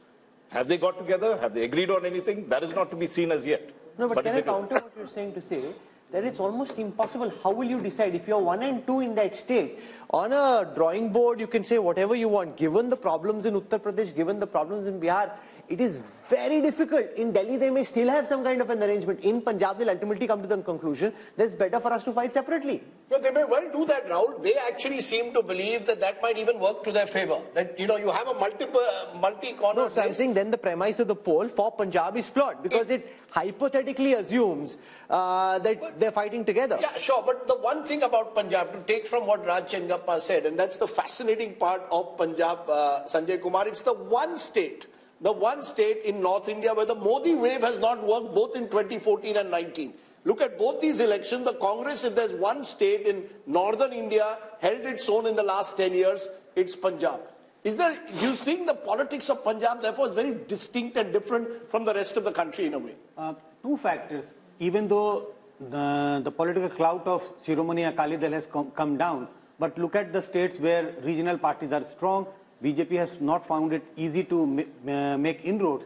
That's one case why in Punjab BJP has not been able to make inroads. Second, BJP has been contesting in Punjab in alliance with Akalis. So Akalis have been a dominant player. That was a difficulty in the Bihar also for the first couple of decades. Also, look at the social composition of Punjab. In Punjab, we have a very large majority of Sikh voters. So if you look at BJP's popularity, Narendra Modi's popularity, there is some difference if you look at among the Hindus and people belonging to different other religions. That is another factor why BJP has not been able to penetrate in Punjab the way they have been able to expand in other parts of the India. But the calculation in the BJP and Shehzad can build on this. I'll also show you the projection for Chandigarh, which is expected to go to the BJP. It's an urban pocket, and we saw the mess in the mayoral elections recently, but the poll is predicting that Chandigarh goes to the BJP. The problem is both the Home Minister and the Prime Minister have often say that they're very emotionally invested in the Punjab story. And yet on the ground we see, especially amongst the Sikhs, this pushback. So how does this square? The fact that the Prime Minister himself feels so emotionally close to the Punjabi community, to the Sikh religion, and yet there is a lot of antipathy and a very strong pushback. Rahul, look, what Sanjayji was saying just now, that since we were the younger brother in the alliance, and that alliance was not purely for political reasons, it was also for ensuring the message of Sabka Saath and Samajik Sohar between the Hindu-Sikh community. And therefore, we sacrificed a lot of our space and a lot of the other things also while we were in that alliance. For the first time now, we are finding our feet in Punjab, not just in urban areas, but also in the rural pockets. And therefore, this vote is a vote of expansion. It is a vote of credibility that will keep increasing over the few period of years. And look at the outreach that Prime Minister Modi has done towards the Sikh community. It is not a political outreach, it is an emotional outreach, whether it is celebrating the Prakash Parbs of the great gurus of the Sikh community, whether it is celebrating Veer Balas Divas, or whether it is reaching out to various sections, whether it is the FCRA clearance on Harminder Sahib, langars that we are making GST free. So I think there's a concerted effort. Not everything is done only for political purpose. Some things are beyond politics. For Rashtra Niti, we have done a lot of things, and I think that is also being reflected because Punjabis are very patriotic people. They are ready to sacrifice their lives for the nation. They have contributed so much to the armed forces, and I think you'll see, because the kind of mismanagement Aam Aadmi Party is doing. Look at the Nasha Mafia, look at the kind of corruption that is taking place. I'm not saying this. Mr. Sidhu is saying about the corruption. And also the alliance between Congress and here AAP. In Punjab, Amitabh Tiwari, is if they fight separately, this calculation, and you're seeing the India numbers projected by SC voter to zoom up in terms of vote share very substantially, all that is based on the assumption that they fight together. If they don't fight together, and if this is the base where Akalis are at 27% vote share, up 20 from the last time, Congress is at 38% vote share, down 2 from the last time, up at 27, up 20, Congress at 38, down 2, Akalis at 14, down 14. How could Punjab read in the absence of this alliance? See, Punjab is the hotbed of anti-center politics. So even if AAP and Congress do not form an alliance, and unless the Akali Dal forms an alliance with the BJP, these numbers could still hold. So unless the Akali Dal ties up with the BJP, I don't see a substantial difference in the numbers, because the politics itself there is anti-center. Hindu being the majority in the rest of the country, but being a minority there complicates the political dynamics there. And you know, it's interesting to look at this, because if we turn to the next state, because I think these two states reflect just how India's map is so complex. Just turn to Delhi, not too far away from Punjab, where again the Congress and the AAP are trying to tie up. Just look at how the numbers stack up in Delhi. 7 seats on offer, but the national capital is often a barometer of what tends to happen across North India. Take a look at vote share. As per this, in Delhi, even with the Congress-AAP alliance, you have 57% vote share going to the BJP and 40% to the India alliance of the Congress and AAP together, others 3. How does this then translate into seats? 7 seats in Punjab, in Delhi, all 7 went last time, remember, to the BJP. All 7 will go back to the BJP as per this poll. So that takes off from what Amitabh Tiwari just said. Punjab is almost sui generis, Rahul Verma. There, if the Congress and AAP tie up, they do very well. They tie up in Delhi, where the AAP is in power again, and yet it's a clean sweep for the BJP. Does this reflect urban mindsets and Delhi mindsets versus the anti-center mindset, as Amitabh put it about Punjab? Yes, a little bit, Rajdeep. That Punjab, the demographic composition is different. It has always had an uneasy relationship with the center, even when Congress party was in power in 1970s and 80s. But you have to also understand that this alliance in both Delhi and Punjab is not easy. Because in Punjab, Aam Aadmi Party feels that they can gain these seats even without the Congress. So you've seen Chief Minister of Punjab making statements that we don't need to have an alliance. And in Delhi, even if they come together, they will not be able to make any dent. No, but why not? Why, you know, the reason is that Congress explain why the Aam Aadmi Party in 2 consecutive elections has swept Delhi, but the BJP has swept Delhi in Lok Sabha. So BJP continues to hold 40% vote share in Delhi, no matter which election is happening. Congress gets 25% when Lok Sabha happens, but when Vidhan Sabha happens or MCD happens, Congress comes down below 10%. So that entire Congress vote, which is in Lok Sabha with them, actually shifts with the BJP. So AAP continues to be around 45 to 50% in assembly elections. But in Vidhan Sabha, BJP gains. No, my view is it's the Modi factor.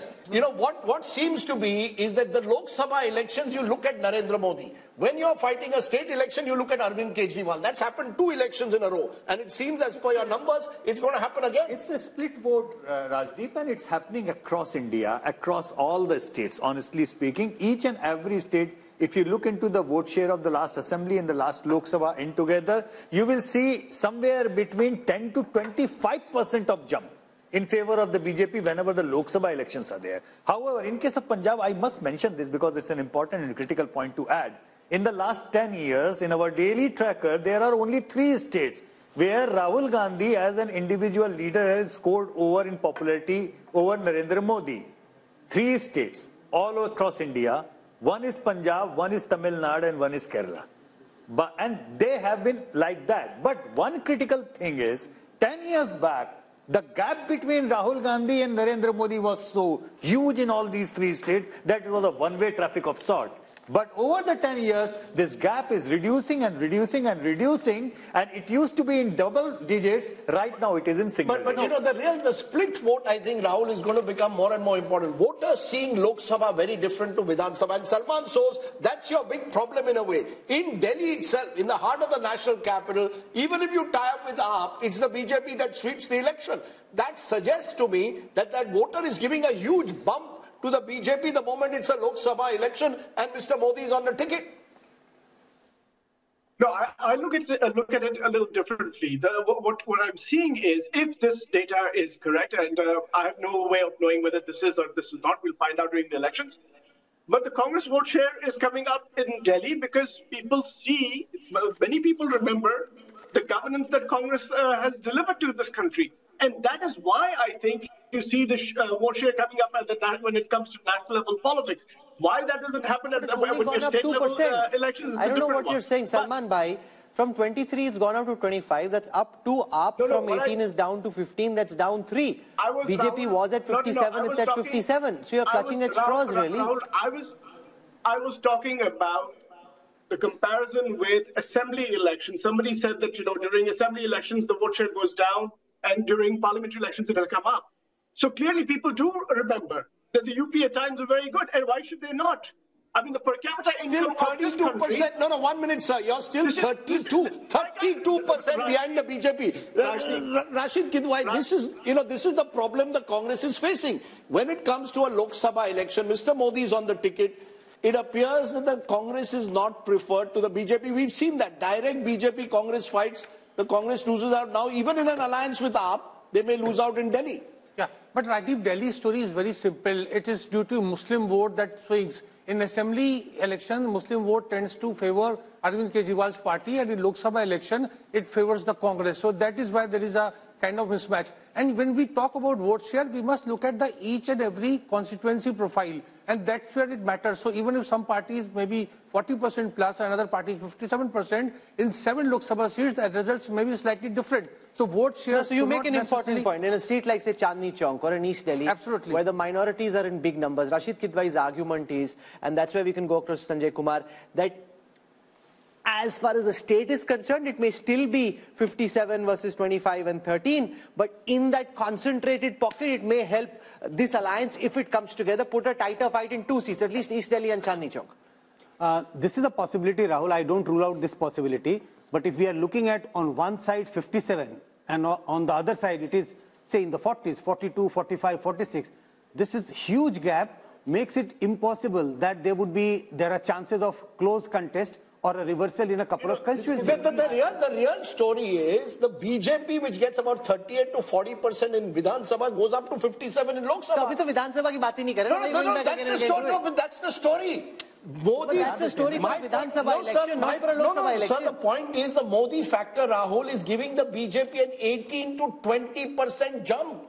That's the story. From 37-38%, where it loses to the Aam Aadmi Party, which gets over 50%. So the Aam Aadmi Party is clearly seen as a Delhi regional party, and the BJP in a Lok Sabha election takes it. Whatever the minority vote may get consolidated, but the majority vote in Delhi is going firmly towards the BJP for the Lok Sabha. 6 months later, have a Vidhan Sabha election, and the situation at least twice before has been very different. True. This time around, we don't know. So I think that's Rahul, the significance. wanted to make a quick point. Yes. Two things. One, the minority factor will come into play only assembly elections, where the assembly constituencies are smaller and then you have enough number which can swing vote. Even in Chandni Chowk, you don't have 50% Muslim population which can suddenly turn the seat. And besides, after delimitation in 2008, the entire composition of these seats have changed. Actually, in Delhi, there is not even a single Lok Sabha seat now which can say that, okay, minority votes are the decisive vote here. Earlier, the Chandni Chowk, before till 2009 elections probably, that was the probability, but after 2008 delimitation, no, but in Delhi, if AAP and Congress are on the same ticket, it does make things more exciting. It does certainly, absolutely. It makes could still be 7. But having said that, you know, it's also the fact, you know, Rajdeep, Sheila Dikshit ji was very clear, very clear that if Congress has to revive, they have to make sure they do not go with Aam Aadmi Party. That's how. Is also clear. She has been very clear. So I really think, Rahul, the story which we must stress is this Modi factor. Because this kind of split verdict. But you're sounding surprised about it. No, because it's nowhere else in the world. You see, go across the world. A Republican state will vote for the Republicans, both for the Senate usually and for the presidential election. In India, you're seeing it now in 2 consecutive elections. For Delhi, we want Arvind Kejriwal, but upar hamare liye Narendra Modi. And you're going to see it across the country. Because America doesn't have a Modi, that's why. I don't think it's as simplified as that. I think the Indian voter has very consciously decided who I want for Chief Minister and who I want for Prime Minister. And I think it is fascinating because I don't think, as I said, I don't know any other country in the world where it happens. No, we make too much out of this, and this is my personal opinion. There is only 15 to 20% of vote which swings here and there. That's a lot. No, but in only couple of states, except Odisha, except Delhi, do you see a split verdict of this kind? Yes, Karnataka. You see Karnataka in election after election, you vote for one party in the Vidhan Sabha, you vote for another party in Lok Sabha. I'm willing to have a small wager that there'll be another half a dozen states where this will happen. Can you bet like now, after Congress winning Karnataka in 2023, Congress is going to do same way as it done in 2019? But I met a Maharashtra leader yesterday. He said, we have put all our eggs, a Maharashtra Congress leader, we have put all our eggs in Vidhan Sabha. I said, what about Lok Sabha? He said, Lok Sabha madhe Modi aahe. Please understand. That's how they are seeing it. Here's the reality on the ground. 2019. Madhya Pradesh, Rajasthan, Chhattisgarh. Let's come to Madhya Pradesh and Rajasthan because this is a fascinating political adda, and if we go on, we can be here all evening. So I want to come now to Madhya Pradesh and take you through the numbers. We need to just step on the pedal a bit so we can go, otherwise we'll be here all evening. So in Madhya Pradesh, the BJP had 28 seats. Apart from Chhindwara, they won 28 out of 29 seats. This time, they're expected to come down to 27. The India Alliance had 1, expected to go up to 2. This is as far as votes are concerned. 58% last time for the BJP, same this time. And the Congress's vote share, 35 last time, expected to be 38 this time. So basically, you're predicting that one other seat could possibly go away from the BJP and one extra seat could get added to the Congress. I want to quickly go across to Rajasthan as well. From Madhya Pradesh, we'll take vote share first. The NDA had 61% vote share. The BJP had 61% vote share. This time 59. The Congress had 34. This time 35. Let's quickly see how that converts into seats. No surprises here. If that's how big your lead is, 59 plays 35 in a bipolar election, it's a clean sweep. So they're holding on. Yashwant Deshmukh, 2 areas where they shouldn't lose. You know, all these complicated, really detailed, finesse, nuance graphics that we have on the election intelligence dashboard, they're not going to be of any use. If this is how one-way the traffic is, then what's the point of all the finessing? Well, you know, I was just trying to give what Rajdeep was saying. I will just give a term to it. I call it Modi dividend. There is a clear-cut, on an average, 15 points Modi dividend as far as the Lok Sabha election is concerned. And the split vote, ironically, you know, I coined that term in 2004 while explaining why Vajpayee's popularity did not translate into votes for the NDA in 2004, because there was a lack of a split vote. And since then, we have seen slowly and steady, the number has been increasing. While Rahul is correct that, in many of the states, it is not very clear-cut in that way, because in many states where BJP has been absent, their split vote also to take them across a threshold of 30% wouldn't come. Like, say, for example, Kerala. Kerala Vidhan Sabha election, BJP goes into single digits. In Lok Sabha election, they almost touch 20%. But can I just make a point, and Raj, I want you to come in on this. When BJP swept states like Rajasthan and Madhya Pradesh in 2019, we called it the Balakot bump. That post Balakot, Mr. Modi had taken over the entire space. Now, even without Balakot, the fact is in both these states, the BJP is holding its own, sweeping Rajasthan as per this poll. 27 out of 29 in Madhya Pradesh. In Rajasthan, there was a close contest just a month ago. And yet now, Lok Sabha, it appears it's the BJP all the way.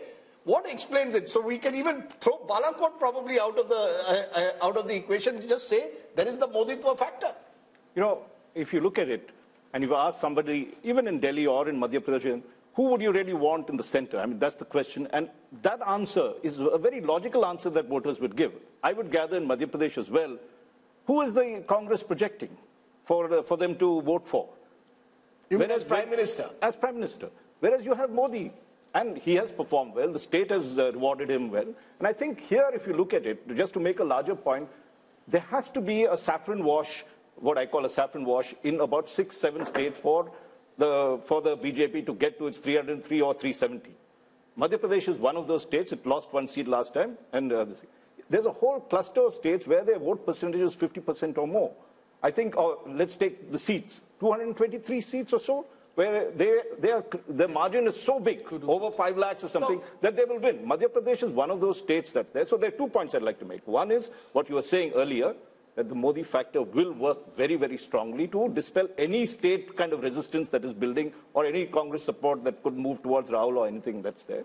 And 2, these are the kind of states where when we have 50%, opposition has no chance. Sure, but Amitabh Tiwari, this comes back to the point which many people have been making, that the real battle for the opposition was to try and take on the BJP, where there's a direct BJP-Congress fight. 186 seats last time where there was a fight, the Congress won just 12. If these numbers are to be replicated, it once again shows where the Congress is the main opposition, i.e. Madhya Pradesh, Rajasthan, the BJP is the front runner, and you're seeing the Prime Minister in all his recent speeches not focusing on regional parties, targeting the Congress, the Kamzor Kadi, as the BJP sees it. Yes, so one of the main reasons why BJP is again sweeping both these states is because it is facing Congress as the opposition, number one. Number two, the India alliance partners do not have a single vote in these 2 states. So there is no advantage to Congress of any India bloc formation because it does not get the reciprocity. And number 3 is that, as you said, the Modi factor, let's say. So 33% people, or rather 37% people voted on the name of the PM face. So if you don't have a PM face, you are excluding 37% of the voters from the target segment. When will these numbers leave the Congress party? They've lost Madhya Pradesh, they've lost Rajasthan Assembly election, they've lost Chhattisgarh. Now you've got a possible sweep as per this Mood of the Nation poll. Will it only further demoralize the Congress in the heartland? Rajdeep, actually that's the real trouble with the Congress party, because Congress is strategist, and that includes Mr. Yogendra Yadav, a new addition in team Rahul Gandhi. And I heard, once he told you also in an interview, he seems to think that the, Congress will get 7, 8, 9 seats in Rajasthan, 5, 6 seats in Madhya Pradesh and in Chhattisgarh. So there is, he's converting that vote percentage, that 40% plus vote percentage of the Vidhan Sabha into Lok Sabha. And that is where I think there is a tactical error, but Rahul Gandhi is buying that. And India Alliance is buying that. Salman shows this is the real problem in a way for the Congress party to revive itself. These are the states where you needed to focus upon in the last 6 months. You've lost assembly, and now you could be wiped out in Lok Sabha. Rajdeep, you are thinking that the only people who are fighting this election are basically Khargeji and Rahul Gandhi. We have leaders in our states. They're fighting elections. They're getting ready. So what will become evident later on is, in your own poll, we're seeing, say, for example, a bump of 3 percentage points for India Alliance, which is Congress in Madhya Pradesh, for example. What that tells me is that there is a solid base for the Congress party to build on. And from now until the elections, anything is possible. So, yes, the perception that is being built is that the Modi ji has won, everything is done. And by the way, yes, exactly, the PDA. Let me get to the PDA that my friend Shahzad talked about. The PDA is, what is it? It is propaganda. There is nobody who does propaganda more than Narendra Modi and the BJP. What does D stand for? D is destruction of relationships between brothers, Hindus, Muslims in this country. And what is A? A stands for arrogance of party, of money, of control of media. By the way, in the Hindi belt that we are talking about, how many newspapers carry any news from the Congress party? You know it and I know it. Hindi newspapers do not carry news of the Congress party. Meanwhile, not just regular news of the Prime Minister. Anytime the Prime Minister says something, he's plastered on television all the time. No wonder people think there is nobody but Narendra Modi, because that is what the media has been projecting. And by the way, I will slightly beg to differ. I read the Dainik Bhaskar every morning, and the Dainik Bhaskar is one of the fine papers of the country that does give a lot of news, including news critical of the state governments in those states. So I don't think that's the reason. So I have a few minutes left. Okay, it's the biggest newspaper across these states, but go ahead. We have a few minutes left, and I want to finish with the other states in North India. So I want to come to Jammu and Kashmir. In Jammu and Kashmir, the NDA is projected to have about 49% of the vote share. That's up 3 from the last time. Remember that a lot of this vote share for the BJP actually comes from the Jammu region, right? The India Alliance, which is Congress plus NC plus potentially PDP as well, at 36. That's down 3 from the last time. Others at 15. Converted into seats, Yashwant and his team are projecting that the NDA will be at 2, which is where they were last time. The India Alliance, which is all these 3 parties together, will be at 3. So basically the Valley seats going to the India Alliance, the Jammu seats, regardless of what happens in the Jammu region, going to the BJP. From there, let's come to Ladakh, where we saw a big protest recently, but despite that, Yashwant and his team are projecting that Ladakh will be with the NDA. From there, let's now come to Haryana. 10 seats in Haryana. The India Alliance, the NDA, which is BJP and JJP in Haryana, now expected to come down from 10 to 8, a loss of 2. The Congress, which lost even Rohtak last time, expected to go up from 0 to 2, up 2. Now, what makes you think that that is going to happen, given the fact that there is a 12% vote share gap, 50 plays 38 in Haryana? Haryana, don't count the vote share gaps as such, because you remember that Haryana assembly election, out of the fact that BJP was having a almost 10% gap lead over the BJP, I kind of predicted that BJP will sweep, but it became a hung. Where on earth did you find that a party with a lead of 10% votes and still ended up in a hung assembly in Haryana? So there are 2 different kinds of Haryanas. Let's be very upfront about it. You know, there are 2 different Haryanas, and it's not regional. It's about the demographics of different seats. And the seats where it would be a Jat-dominated seats, they will be problematic for the BJP. The non-Jat seats would be easier for the BJP to win. Let's come to Himachal. Himachal is the one state we haven't dealt with in the north yet. Himachal, 69% vote share for the BJP last time. This time expected to be 60%, down 9. The Congress at 27, expected to go up to 29. Remember, in Himachal, of the 4 seats, they are predicting that the BJP will pick all 4, the India Alliance none. The government in Himachal Pradesh at this time is the Congress government of Sukhwinder Singh Sukhu. Despite that, the Congress makes no gains in the Lok Sabha election in Haryana. Then the last state is Uttarakhand, where they're predicting just a small dip in the NDA's fortunes when it comes to vote share, from 61 to 59, down 2. India Alliance at 32, up 1.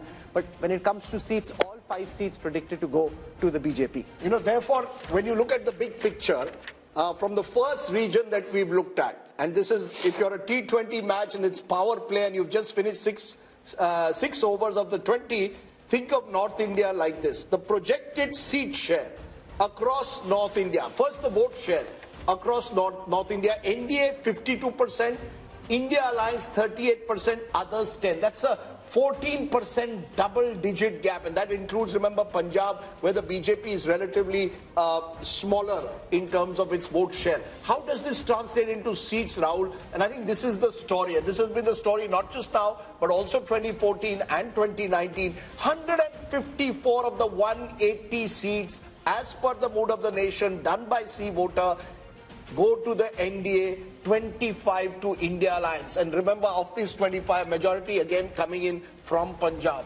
Effectively, Rahul, that means it's almost game, set, if not match, just when you look at the North Indian numbers.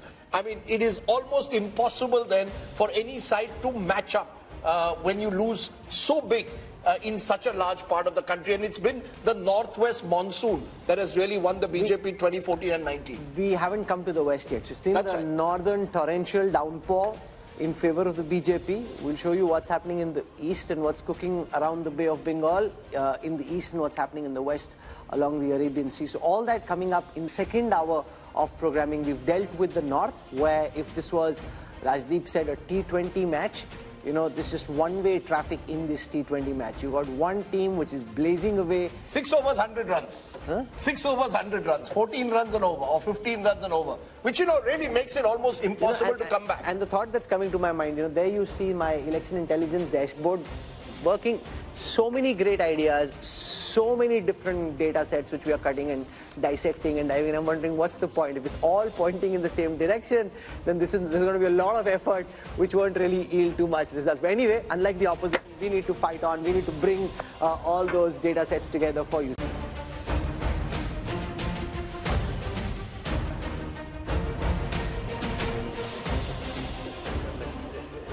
Welcome back to the mood of the nation. India Today's biannual survey with C Voter, which is telling you just ahead of the general elections what will happen in state by state to give you the big picture. Who's winning the battle for 2024? We spent the first hour dealing with the North Indian states. We'll now switch to the south. And remember, Rajdeep, there's been this big north versus south effort that the opposition is making to try and build a narrative around how North Indian states are different from South Indian states. Do South Indian states truly feel and vote differently? We'll find out in this hour. Remember, we've given you the North India numbers in the first hour. 154 of the 180 seats going to the BJP-led NDA. India Alliance just 25, others 1. So there's a north typhoon. What's happening in the south? Is there a hurricane the other way around? Let's start. India mein cyclone aata hai, sir. Cyclone, okay. The southern cyclone. Sorry, the southern cyclone and there are cyclones that take place in south of the country. We're starting with Karnataka, a state which, remember, went to the polls 7 months ago in Vidhan Sabha. And interestingly, this is what it's showing. In terms of vote share, the NDA is way ahead of the India Alliance. Remember, there's a Congress government in Karnataka. 53% at the moment to the NDA, 42% to the India Alliance, others 5%. This is identical in vote share compared to 2019. How is this translating into seats? Remember, 28 seats in Karnataka, 25 were won by the BJP last time. And we are saying the BJP is down just 1. 24 from, remember, 27 now includes the JDS, which has joined hands with the BJP there. So the BJP, JDS 24, that's down 3, but they're still holding its own. India Alliance just 4 in a state where the Congress is in power, and India Alliance means effectively Congress here, others 0. So you've got the first southern state giving bad news to the Congress party. And Raj Chengappa, it's your home state, so why don't you kick off? It suggests very different verdict to what we saw 7 months ago when the Congress won pretty decisively. But let's say, Rajdeep, it's not surprising in Karnataka. If you recall, it started from Karnataka when Rajiv Gandhi swept Karnataka, winning about 26 or 28 seats in 1984. Within 3 months, Ramakrishna Hegde was elected as chief minister. We're going to see the reverse polarization happening in this case, where for Karnataka they felt that the Congress was good, it was needed because the BJP government was not effective, and therefore the voters likely to tilt towards giving Modi the mandate, because he did campaign extensively there. He did push, if you remember the final phase, a certain percentage up over there. So Karnataka, and the other thing BJP has smartly done is tied up with the JDS. So the Vokliga vote, which would have made a decisive difference in Old Mysore and others, is getting split across these two. And secondly, if you look the way they have mended fences with the Lingayats, bringing Vijayendra, who's the son of Yedurappa, into the picture, the BJP has tried to cover its flanks. But let us see. I mean, Shiv Kumar is a wily contender. And you might see a little more seats going this way towards the Congress, So, Yashwant, given the fact that Siddaramaiah and Shiv Kumar were in Delhi, and now you've got DMK ministers, you've got Pinarayi Vijayan trying to hit out at the center for not giving enough finances to the south, could that potentially become an issue? Because I was seeing in the south, there was a lot of traction, at least on social media, around this issue. As of now, it's just in its infancy. Could it build into a bigger headache for the BJP in the weeks to come?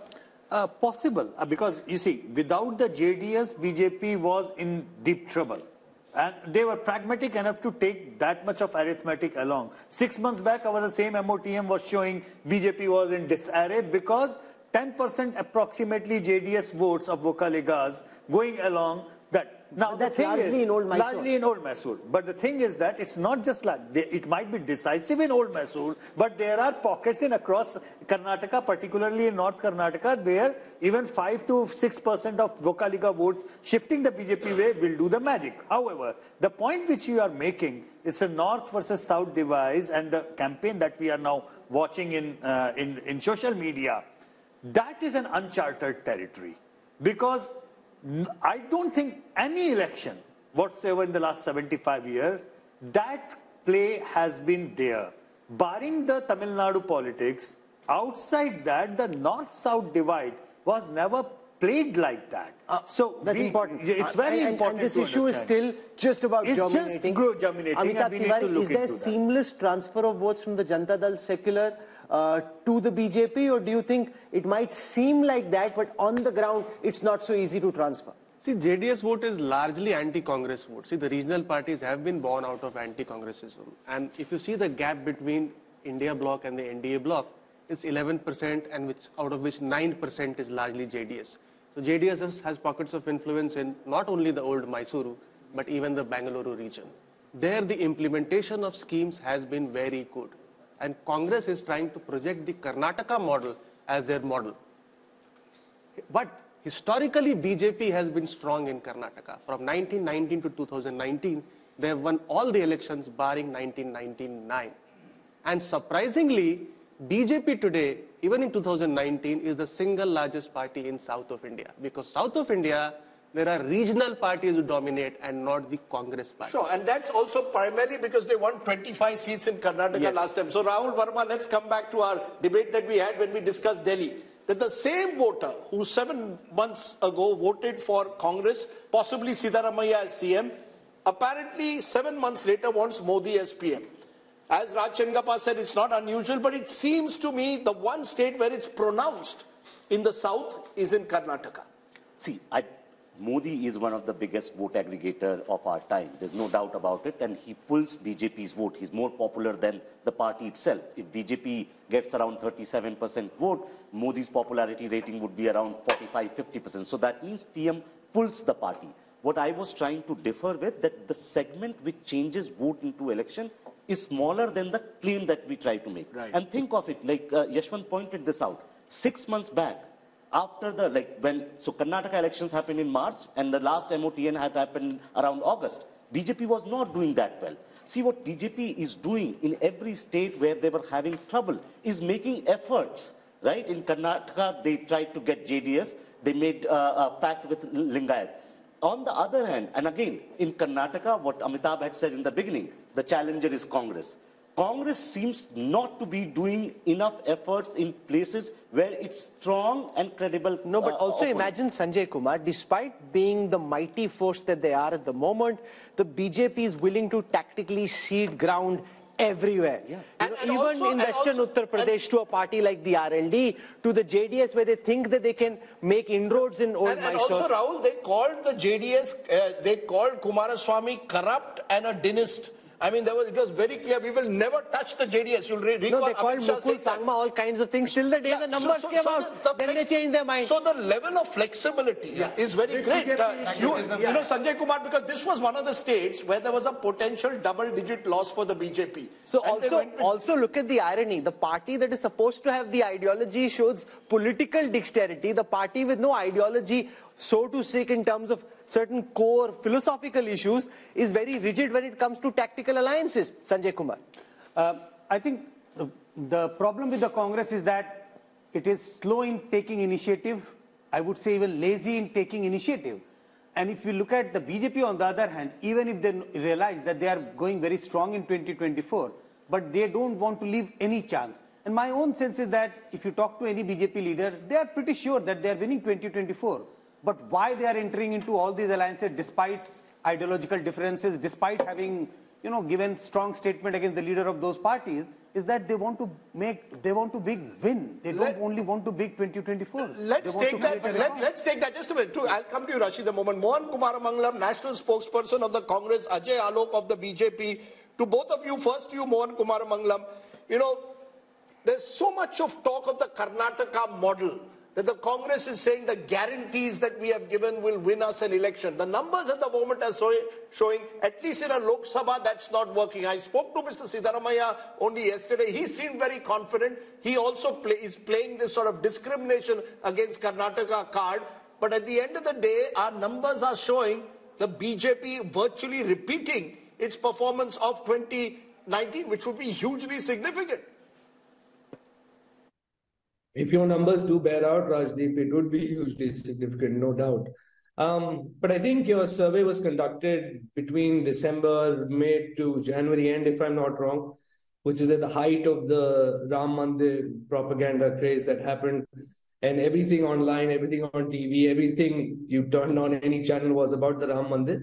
So I think definitely that sort of hysteria would have been captured somewhere in your survey. I don't think that they would find it easy to maintain that kind of momentum going forward.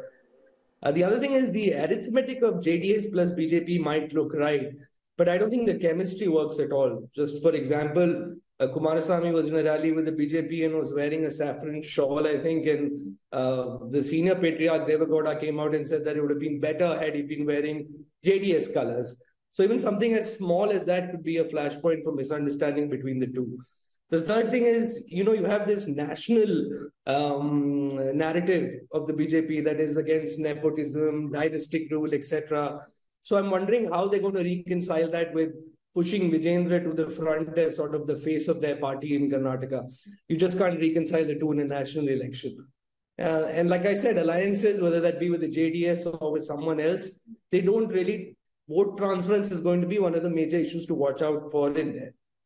Ajay Alok, on Karnataka, the transferability of votes from the Janata Dal secular to the BJP and vice versa, the Congress would hope that that might not be easy. We saw in the last elections, but also the JDS's vote is typically an anti-Congress vote. It didn't happen when the Congress and the JDS were together.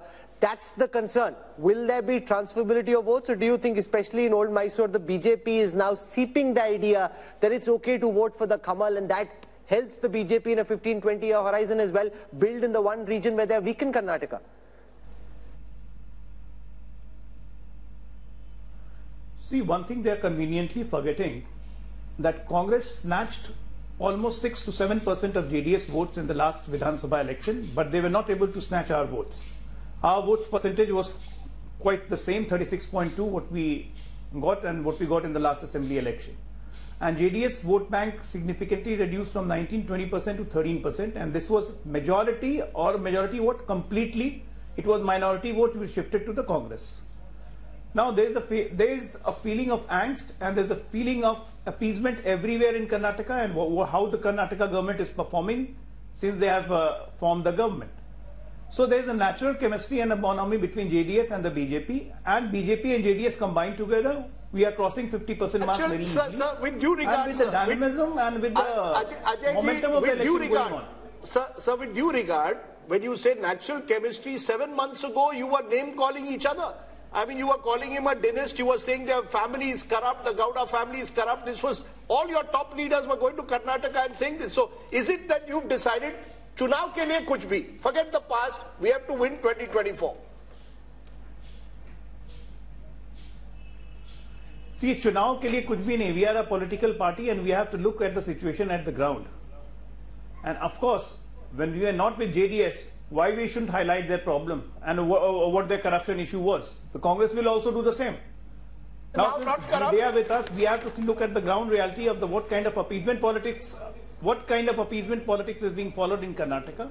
And that are they now not corrupt? My direct question to you is: JDS not corrupt now? Is JDS now no longer dynastical?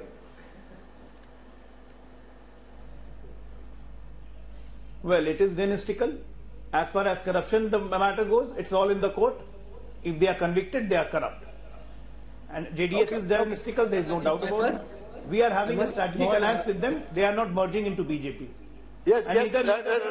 Rashid Kitwa, you wanted to make a point. I think, Rajdeep, if Yashwant Deshmukh's figure come true in Karnataka, this will really reflect mood of the nation.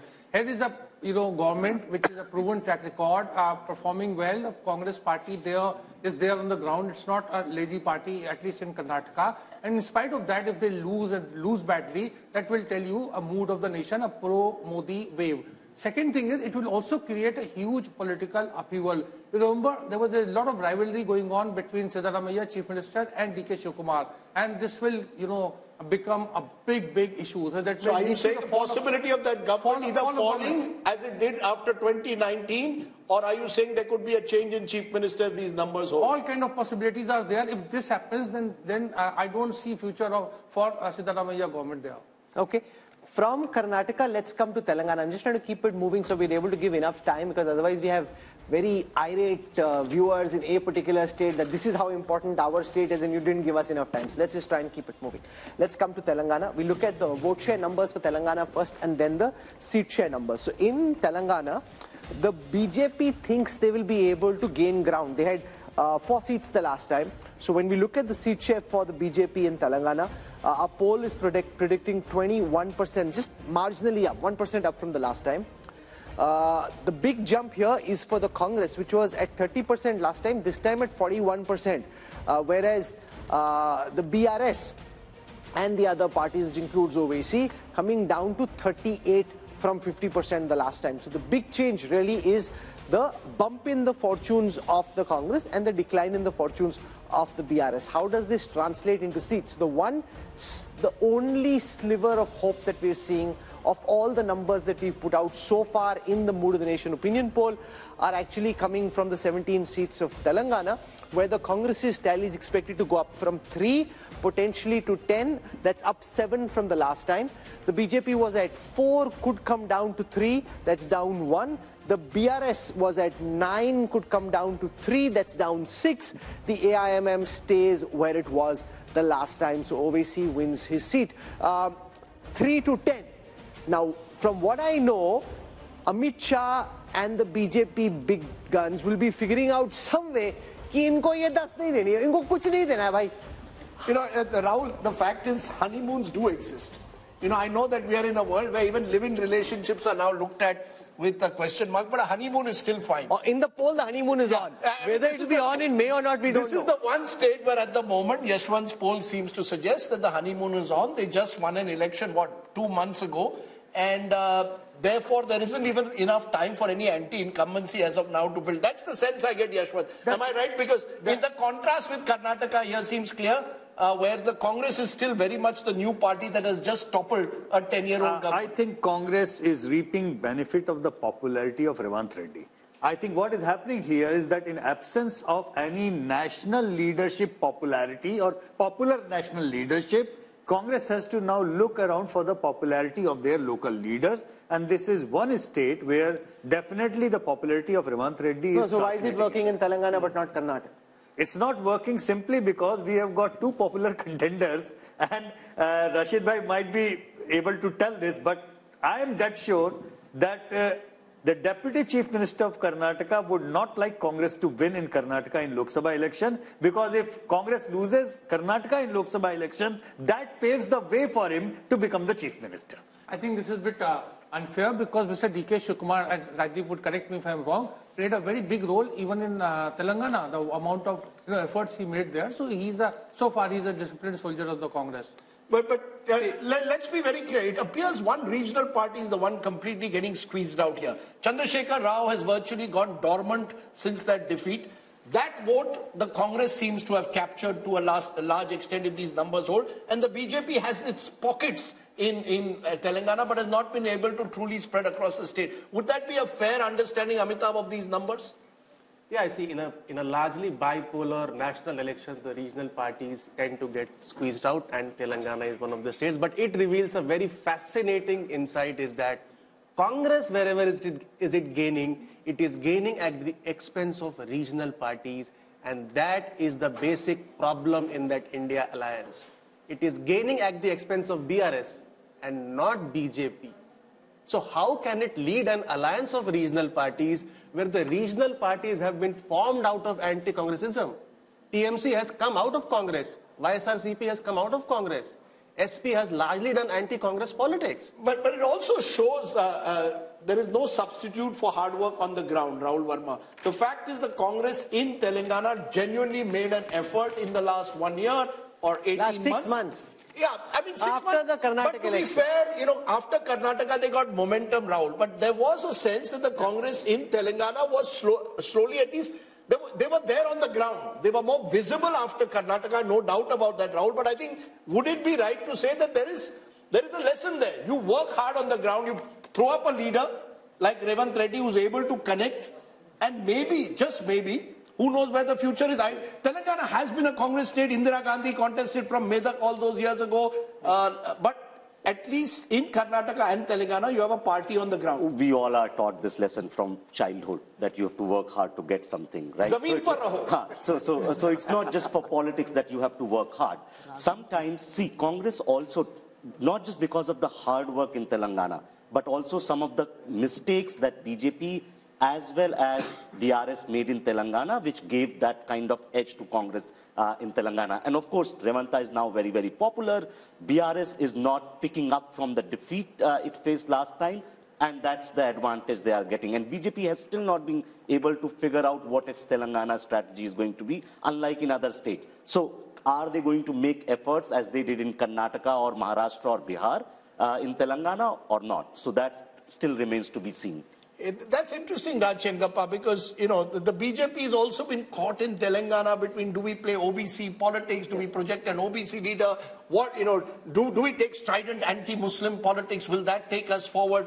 Somehow, for all the gains they made in Telangana 5 years ago, they've remained stagnant. One of the few states where they've not, multiplied overnight.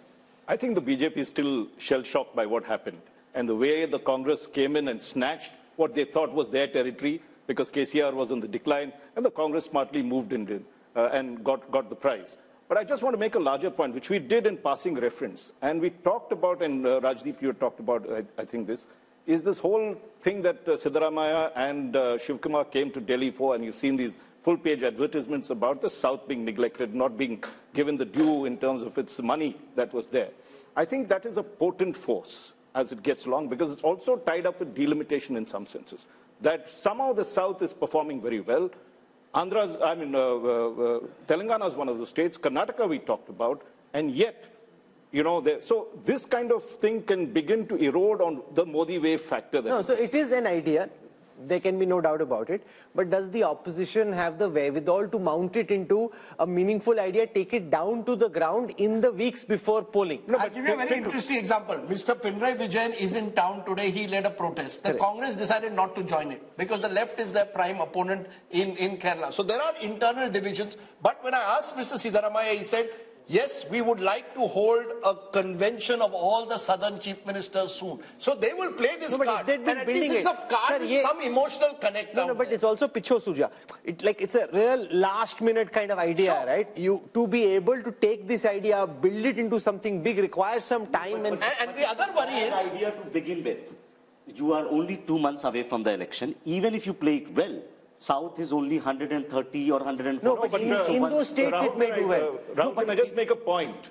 if in Karnataka they have, swallowed the poison chalice and had to drink from that one, it is because they know that if they lose Karnataka, the BJP, the whole Modi wave that begins to shrink, because at 25 seats, it is the one that tilts decisively in terms of, if moving from, say, whatever figure that they have now, if they are 303, if it starts dropping like they had last time, they lose a lot. So that is why you will see that they are so concerned. Look at they are willing to compromise, whether it is in Bihar, as we've seen, in any of these places, despite the fact that they seem invincible, the BJP is insecure for whatever reason, and it is showing up in these places. I actually don't think it's insecurity. I actually now am convinced the BJP, as you saw with Mr. Modi talking about 370 and 400, it's like pushing your troops to try and conquer what is seemingly impossible.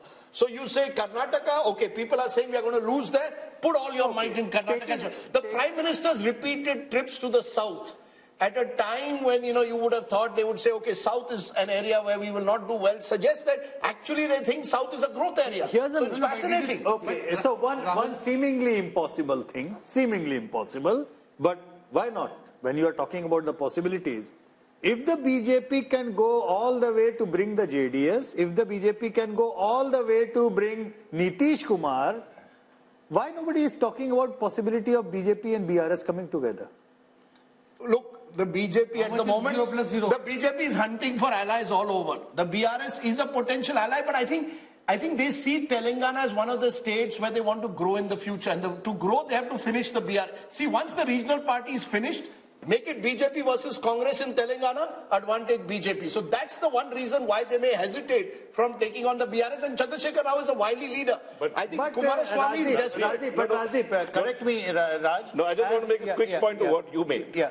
The fact is that Modi came into Telangana for an election campaign and said that KCR approached him to help out his son, and so there was this talk of an alliance that was building over there. Yeah. And of course, as we've seen, they've patched up with JDS. Exactly. Okay. Yeah. Exactly. So the point which Telangana is fascinating, but we need to move on, because otherwise we'll get caught in the politics of one state, and then people in Andhra will start feeling bad, and that's never a good idea when you're discussing Telangana and Andhra Pradesh. So Andhra Pradesh on your screen next. 25 seats here. I look at projected vote shares first. The YSRCP of Jagan Reddy had 49% vote share last time. That's projected to come down to 41. That's 8 down from the last time. But the TDP, which was at 40% the last time, is now expected to go up to 45. Remember, we had Chandrababu Naidu meeting the Home Minister recently. Are they picking up signals which before this poll the others hadn't, but BJP obviously had its own polling on the ground? The BJP had very little vote share, it's just marginally expected to go up. The Congress had very little vote share, marginally expected to go up. But the big change there is, for the first time, we are seeing the vote share of the YSRCP since Jagan led his party to power after that famous Padyatra, lesser than the TDP, a 4% gap, converted into seats. Fascinating here, very, very fascinating, because remember, Chandrababu Naidu was really given the rough end of the legal stick recently, and there's a lot of talk amongst the TDP supporters that there is sympathy on the ground there. That is reflecting in the numbers for the first time, because from 0 the TDP is projected to go up to 17. If you ask me, of all that we've seen, this is the one number that pops out of the screen and grabs my attention. My sense is Mr. Amit Shah has got a sense of what Yashwant Deshmukh's poll was suggesting. Because why is it? Sanjay Kumar is surprised. He's because you've got, before I get, because you see, Chandrababu Naidu was there. Clarification, Rajdeep. Yes. Is TDP only TDP or TDP plus Jan Sena? TDP plus Jan Sena. Is it Jan Sena also in TDP? But you see, the thing is that you've got a party whose leader, Chandrababu Naidu, has been knocking on the doors of the NDA for months now. And the NDA wasn't opening the door. Suddenly at the Ram consecration ceremony, you see Chandrababu Naidu there. Now Chandrababu Naidu's come back to Delhi, and apparently there are two views within the BJP. How far should you go to completely embrace him? But I think the BJP wants to be clear. They want to be with the winning side in Andhra Pradesh. And the Andhra side also wants to be with the BJP, because you need help from the center. So if these numbers are right, One of the alliances we could see in the next couple of weeks is TDP. No, but remember, Jagan is also meeting Amit Shah. So now we don't know. I'm just saying these numbers. These the numbers BJP has both the Andhra balls up in the air. They can decide where they want to go. No, the thing is that BJP cannot decide who forms the government in Andhra, because I think the real battle there remains Chandrababu versus Jagan Rahul. But with these numbers, the BJP will be tempted to go along with Yashwant Deshmukh. This is the most fascinating insight of all that we've seen so far. The Telugu Desam, where many people had started writing the obituary of Chandrababu, political obituary of Chandrababu Naidu and his party, pops out. Jagan Reddy, who so far is busy, and I'm sure he'll be watching this, so we should be just slightly mindful of what we say, busy projecting invincibility, is suddenly seeming on shaky ground. And how does this then impact potentially the assembly election, which will also be held at the same time? I think the problem what Jagan Mohan Reddy is facing, not that his own personal popularity has taken a hit. I think the problem is there is a huge number of non-performing MLAs and MPs. The anti-incumbency at the micro level. In your view, is the assembly mood also the same? Yeah, I mean that's what is happening right now. You're sure about that? Unless he changes no, big because number you don't know for sure, because this is a Lok Sabha poll. Yeah, that's what I'm saying. But do you think it indicates assembly mood also? I'm getting the indication of that same as well. Unless he changes huge number of sitting MLAs, chops the tickets and gives fresh faces, he has a problem even in the assembly. What's gone wrong for him? You met him recently. What could have suddenly gone wrong? Because this was not the situation in the last MOTN. So it's obviously changed just in the last 6 months. Look, the fact is, Andhra polls have always been closely competitive. Even when Jagan lost in 2014, it was a very wafer-thin margin, especially in terms of votes. So both sides have strong vote bases of their own. If the Kapu vote, which comes in through a Jan Sena, gives you an accretion, it helps Chandrababu Naidu. My sense is I would not write off Jagan Mohan Reddy. He's done a lot of welfare schemes. He's banking on welfare schemes, the sort of Modi model taken into the Labharti model at the state level.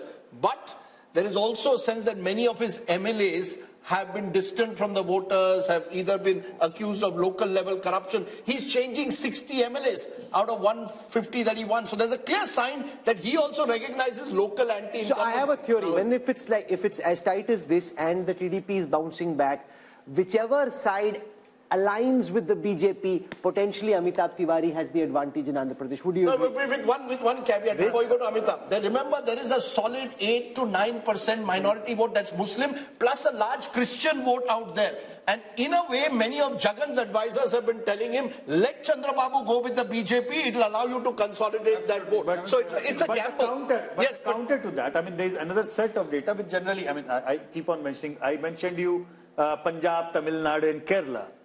I did not mention Andhra Pradesh in that. Even though Congress and BJP both are out of equation in Andhra Pradesh, but Pradhan Mantri Modi's personal popularity in Andhra Pradesh is way more than Rahul Gandhi's. So what I'm simply trying to say, even though BJP has no equity whatsoever over there are certainly emotions attached on the Congress, anti-Congress and the old fault lines that the political fault lines are. And one recent development is Jagan Mohan Reddy's sister going to Congress. Now, if from here onward, Congress gains by virtue of Karnataka and Telangana just even 2-3 points, that entire vote block is going to come from the Jagan Mohan Reddy because they share the same vote.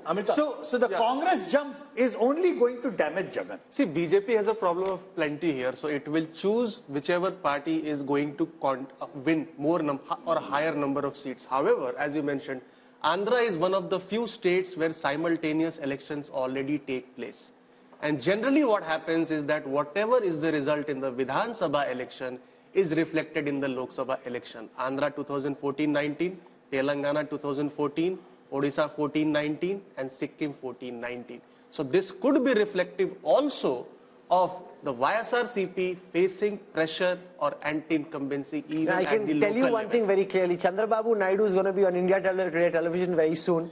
The TDP already picking up these numbers. They are flying with them. This, frankly, Rahul Verma, is the first piece of good news they've had for a party. And I think this is where legal overreach always is double-edged. You think you're killing your enemy, it can potentially create sympathy and can help your opponents bounce back. Again, something you should know, right? Anyone who's in politics knows this. But then politicians also are humans. They have egos, they have anger, right? And they, in their overreach, try to do something which may backfire. So we don't know whether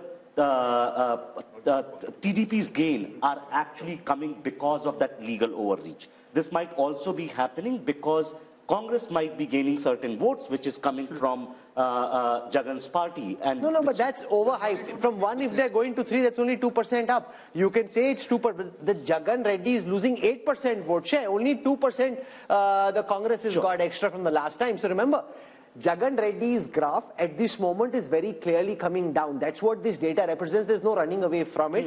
And Chandrababu Naidu would be doing a bit of a dance right now, Sanjay. But BJP's overtures towards Chandrababu Naidu also reflects, the BJP and Prime Minister Modi.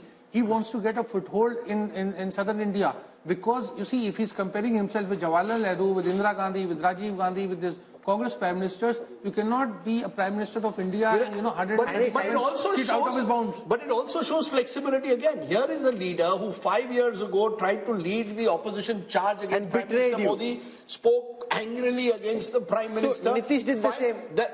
And you're willing to embrace them all. So I think the Prime Minister is very clear that in politics there are no permanent friends or enemies, something that the Congress could learn. Think about it. Jagan Mohan Reddy comes from a Congress family. What stopped the Congress in all these years from making at least one solid overture to him to try and embrace? What do you do instead? You send his sister to contest against him, which clearly for him is a red rag. You've actually, according to which he said in the interview to us, you've divided my family. So any question of his family is already divided. No, the fact of 1 minute. What stops the Congress? It's been 15 years now, almost since Jagan left. You could have made an ego. There's a difference. Yes. No, my point is the Home Minister often says BJP is ready to make that extra step of flexibility. Because the Home Minister often says, and the Prime Minister believes this, that power में होंगे तब अपनी ideology को हम implement करेंगे ना. Power में ही नहीं है तो कैसे implement करेंगे? Whereas Rahul Gandhi says power is poison. I think that is the fundamental difference. Rahul Gandhi says power is poison. Rahul made a very good point. That you see, an ideological party. BJP claims to be an ideological party, but is a party of power. The Congress claims to be a party of power, but is now under Rahul Gandhi trying to become a party of ideology. That I want people who are going to fight the RSS, come what may. So you've got a remarkable shift where the BJP wants to be the party of power. And the other Rajdeep, there's a very big difference. Yeah, everybody knows what the BJP's ideology is. Half the congressmen don't know what the Congress's ideology is. They don't agree on the same ideology. Rahul, so that's the reality. Let's also admit Congress does not have ED. Sorry? Can I Congress does not have ED. Sure, the ED is a factor which we will discuss, of course, but that's a separate factor. One small point about TDP. See, even in 1999 and in 2014, TDP only came to power when it aligned with BJP. So TDP never That's came the point to power. I was trying to make. So TDP has never won an election. That's a very remarkable point, Rahul. Thanks for putting it, because in 1998 election, in the undivided Andhra Pradesh, BJP on its polled almost 20% votes, which forced TDP to join hands with BJP, and he swept again in 1999. So he made a very remarkable point. But can I make a distinction? Can I make a distinction between Chandrababu Naidu and NTR? NTR had the power to win on his own. Chandrababu Naidu, when he took over the party, was not able to do that. That's the difference. Chandrababu Naidu has needed an ally. NTR did not need allies. That's true. But every time he has won, he has come along with the alliance of the BJP. TDP 2 months ago was thinking of joining the India Bloc Alliance. After the 3-0 drubbing, it has again changed its mind. So the regional parties, hawa kidhar beh rahi hai, are very cognizant of this. And there's another little piece of trivia, Rahul. There are two wings of Prashant Kishore's IPAC. One wing is with Chandrababu Naidu, and the other wing is with Jagan Mohan Reddy. And a few weeks ago, Prashant Kishore was allegedly on a flight with Chandrababu Naidu or his son, and all speculation sort of arose in Andhra. Is he going to now align with Chandrababu Naidu? He says he's not. But if these numbers are true, he clearly knows who's on the winning side. Jagan didn't give the NOC. But are you surprised with these numbers? Are you surprised at all with these numbers, Sanjay Kumar? No, about Andhra, we are all discussing TDP and YSRCP. But we are not discussing Janasena. I think Janasena is very important. If you just pull out Janasena from the TDP How much alliance, is the Janasena vote? It's roughly about 4.5%. But if you pull out Janasena from the TDP, then Jagan Mohan Reddy is back in the game. That is so sure. And it is a situation like Bihar. Nitish Kumar at the center. There are two other players. you know, like RJD and BJP on one side, whichever side Nitish Kumar goes, that party is gets. But it's fascinating. It is a fascinating verdict. I want to go across now to Tamil Nadu. And Tamil Nadu is the one state where the UPA or the India alliance, at least at this moment on the surface, looks settled. The turbulence is on the NDA side because the AIDMK and the BJP are now separate just at this moment, and this game is changing so fast that I don't want to end up saying something which makes us look silly a few weeks down when people look back, because that's the way everything we're saying is just commentary at this moment. Things, of course, can change. So here is Tamil Nadu. I'll start with the vote share numbers first. So the NDA projected to be 15% vote share. The India alliance from 53 to 47. This is largely the DMK and the Congress and some of their smaller allies. Now you've got the AIDMK in the others, which is now expected, the others together are expected to be 38%. Let's look at seats. Yes? Also, then a lot many smaller groups are there who are not yet aligned. So we do not know which side will they be in. So a lot of this AIADMK on its own is hardly about 30% at this point of time. So 8% are the others, 30% is the AIDMK. Okay, here is the conversion into seats. Now again, the second state where there is some good news for the opposition alliance, because like in Telangana, this time of course is the India alliance. They had 38 seats the last time, expected to go up to 39 this time. The BJP, while it may gain vote share, not expected to win seats in Tamil Nadu, and the AIDMK had just one seat, that too could come down to 0. So Tamil Nadu looking strong. Does the DMK stay fully with the Congress, or could there be a twist in the tail there also? I think, Rahul, I'll be very surprised given the statements that Stalin has made at the moment that he will also switch sides. There's the ED factor that our friend Rashid Kidwai mentioned. Yes, there are a number of DMK ministers under the ED scanner. But I find it difficult to believe that it will happen before the election. What happens post-elections, we don't know. If the Congress completely collapses, many of these allies of the Congress today could go in different directions. But I think there's a general sense, and the poll may well bear it out, Yashwant, that this is the one state where the Prime Minister's popularity is much less than it is nationally, even though he's made the effort repeatedly to go to Tamil Nadu, to identify himself with Tamil culture, the Singal, when the new parliament was inaugurated. So the BJP, as always, continues to see Tamil Nadu as this sort of bridge too far, which they want to one day conquer. But now look at the effort he makes with the Kashi Tamil Sangam. Yeah, but my sense is the AIDMK's collapse over the years has only consolidated the DMK and has put the BJP in a difficult position. Do we try and occupy the opposition space, or do we tie up with the DMK? Yes, either ways, you know, the vote share increase is not going to result in the seat conversion. So is there a vote share increase substantially? Yeah, it's a vote share increase substantially. It could be further because, as I said, many of those smaller splinter parties might still go this way, that way, or the ND way. We do not know. No, is the BJP gaining or is the AIDMK gaining this plus 3%? It's the BJP gaining. AIADMK is not is going down and down and down all the way. And by the way, AIADMK is counted in others in this calculation. It's not counted in the NDA vote share for that. Yeah. No, but so you're saying a 15%. Just a minute. You're saying a 15% vote share is principally a BJP vote share? BJP and the other perceived alliance partners of the BJP, and that's not a very big number. I tell you why. In 2014, BJP actually contested with his alliance all alone, not being part of AIADMK or DMK, and they polled 18%, which is a decent enough number. But that vote share, just like Kerala, as I mentioned, BJP almost touches approximately 20% in Kerala. In Lok Sabha. But 0 seats. It doesn't really matter.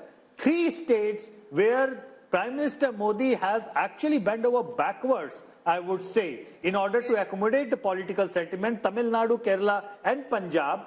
The gap is reducing. They are having a growth of organic level, I would say, but unlikely to convert into seats. Rahul, is there any possibility there's a buzz that the Prime Minister could contest from Kanyakumari as a second seat? No, so there's a buzz that, you know, he wants to bridge the north-south divide himself. 1 seat in the north, 1 seat in the south. Possible? You know, but Rahul Gandhi also showed some sense of weakness when he picked Wayanad, the Prime Minister may not wish to go only for the reason that if this North-South divide picks up and for some reason they end up on a shaky ground, you don't want to expose the man who's supposed to be invincible to any form of threat. Therefore, will they take that risk? No, they will go all out to shore up their fortunes in Tamil Nadu. Remember, the BJP is the only party at this moment which has a 20-30 year horizon on things. When I speak to top BJP leaders about, say, the strategy for Tamil Nadu, or say, why don't you just patch up with the AIDMK at this moment, it might make it easier. They're saying, you know, we want to end Dravidian politics, not just about coming to power at this moment, it's also about a larger political, social, ideological fight where we want to integrate the country. I mean, at least they're talking that language and then pushing in that direction. Right. Oh, now, like the Chinese have a 20-30 year horizon, the Congress doesn't even know what they're doing tomorrow. Raj, where do you therefore see the DMK being? You know, if these numbers hold, the DMK will presumably be, if not the second largest party, certainly the third largest party once again. Does the DMK remain where it is with all the ED pressures that we speak about? Other allies are slowly drifting away from the India alliance? Or is there, you believe, a chemistry with Rahul Gandhi and the Congress that Stalin intends to cement? I think you have to look at what he gains. If it's only the ED that is putting pressure and how deep that pressure is, one has to look at. But funding, yeah, but fundamentally, Tamil Nadu doesn't believe in this one nation, one party, one nation, one language. So there's been that protest going on from the 60s. The more the BJP tries to emphasize all these things, and let's not forget, Prime Minister Modi had, you know, as part of the temple run, went right down to Tamil Nadu and did two temples out there to assure them that, look, we care as much not just of the Ram Mandir, but all your tradition and culture. So at the moment, I don't find a reason why Stalin should be switching unless there's some inside information. No, also, given the comments that Udaynidhi Stalin has made about Sanatan Dharma, I presume the BJP can't be then seen to be embracing them right away. Yeah, and the Tamil culture and the fact that anti-Brahmanism had ruled for, and continues to in many senses, it's going to be difficult for the BJP. It'll get this 10-15%. Mr. Modi's popularity is there, and we need to see that. Okay, let's turn then to the final state in our southern sojourn, which is the lovely state of Kerala that often marches to its own beat. Take a look first at vote share. If elections are held in 2024, what happens in Kerala is the UDF, that's the Congress-led front, 46% vote share, LDF 32%, 14% back, NDA 17, others 5. How is this translating into seats? Well, it's virtually a repeat of 2019. Once again, a clear sweep for the Congress-led UDF. The best news for the Congress so far, apart from Telangana, is coming from Kerala. 18 to the UDF, just 2 to the LDF. But remember, both are part of the India alliance. So no, but it's a big change from 2020, Yashwant Deshmukh, where you had the LDF come back to power. Now you've got, for some reason, very clearly in a Lok Sabha context, anti-incumbency against the left and very strong pro-incumbency against the Congress. And if Kerala was India, Rahul Gandhi would be Prime Minister. Absolutely. If Kerala was India, Rahul Gandhi would have been not only the Prime Minister, he would have been a Prime Minister with Rajiv Gandhi kind of majority. But having said that, I think 2019 numbers also came after a victory of left front in the assembly elections. And so that way, Kerala is a very much split vote. Because they are voting for assembly level separately and Lok Sabha level. No, but what explains that vote, Rajdeep? You know, it's very interesting. A few days ago, Kerala left leader told me, why does Rahul Gandhi have to contest from Wayanad? Can't he choose any other part of the country? We are his staunch allies in the India alliance and he's coming to take us on in Wayanad. So I think there again, people... He looks like a strong force in Kerala. No, so therefore, you see, the Congress is seen as a national party in Kerala. The left is seen as the regional party of Kerala. Mr. Vijayan is seen as the prominent chief, the #1 neta of Kerala. There may be anti-incumbency brewing against him also after 8 years in power. But I think the main reason is the belief that the Kerala voter sees the Congress as a national alternative to the BJP. GVL Narasimha Rao is now with us. GVL, the BJP was trying very hard on its own through the RSS to win something in Kerala. Yashwant's data suggests it's a bridge too far for this election.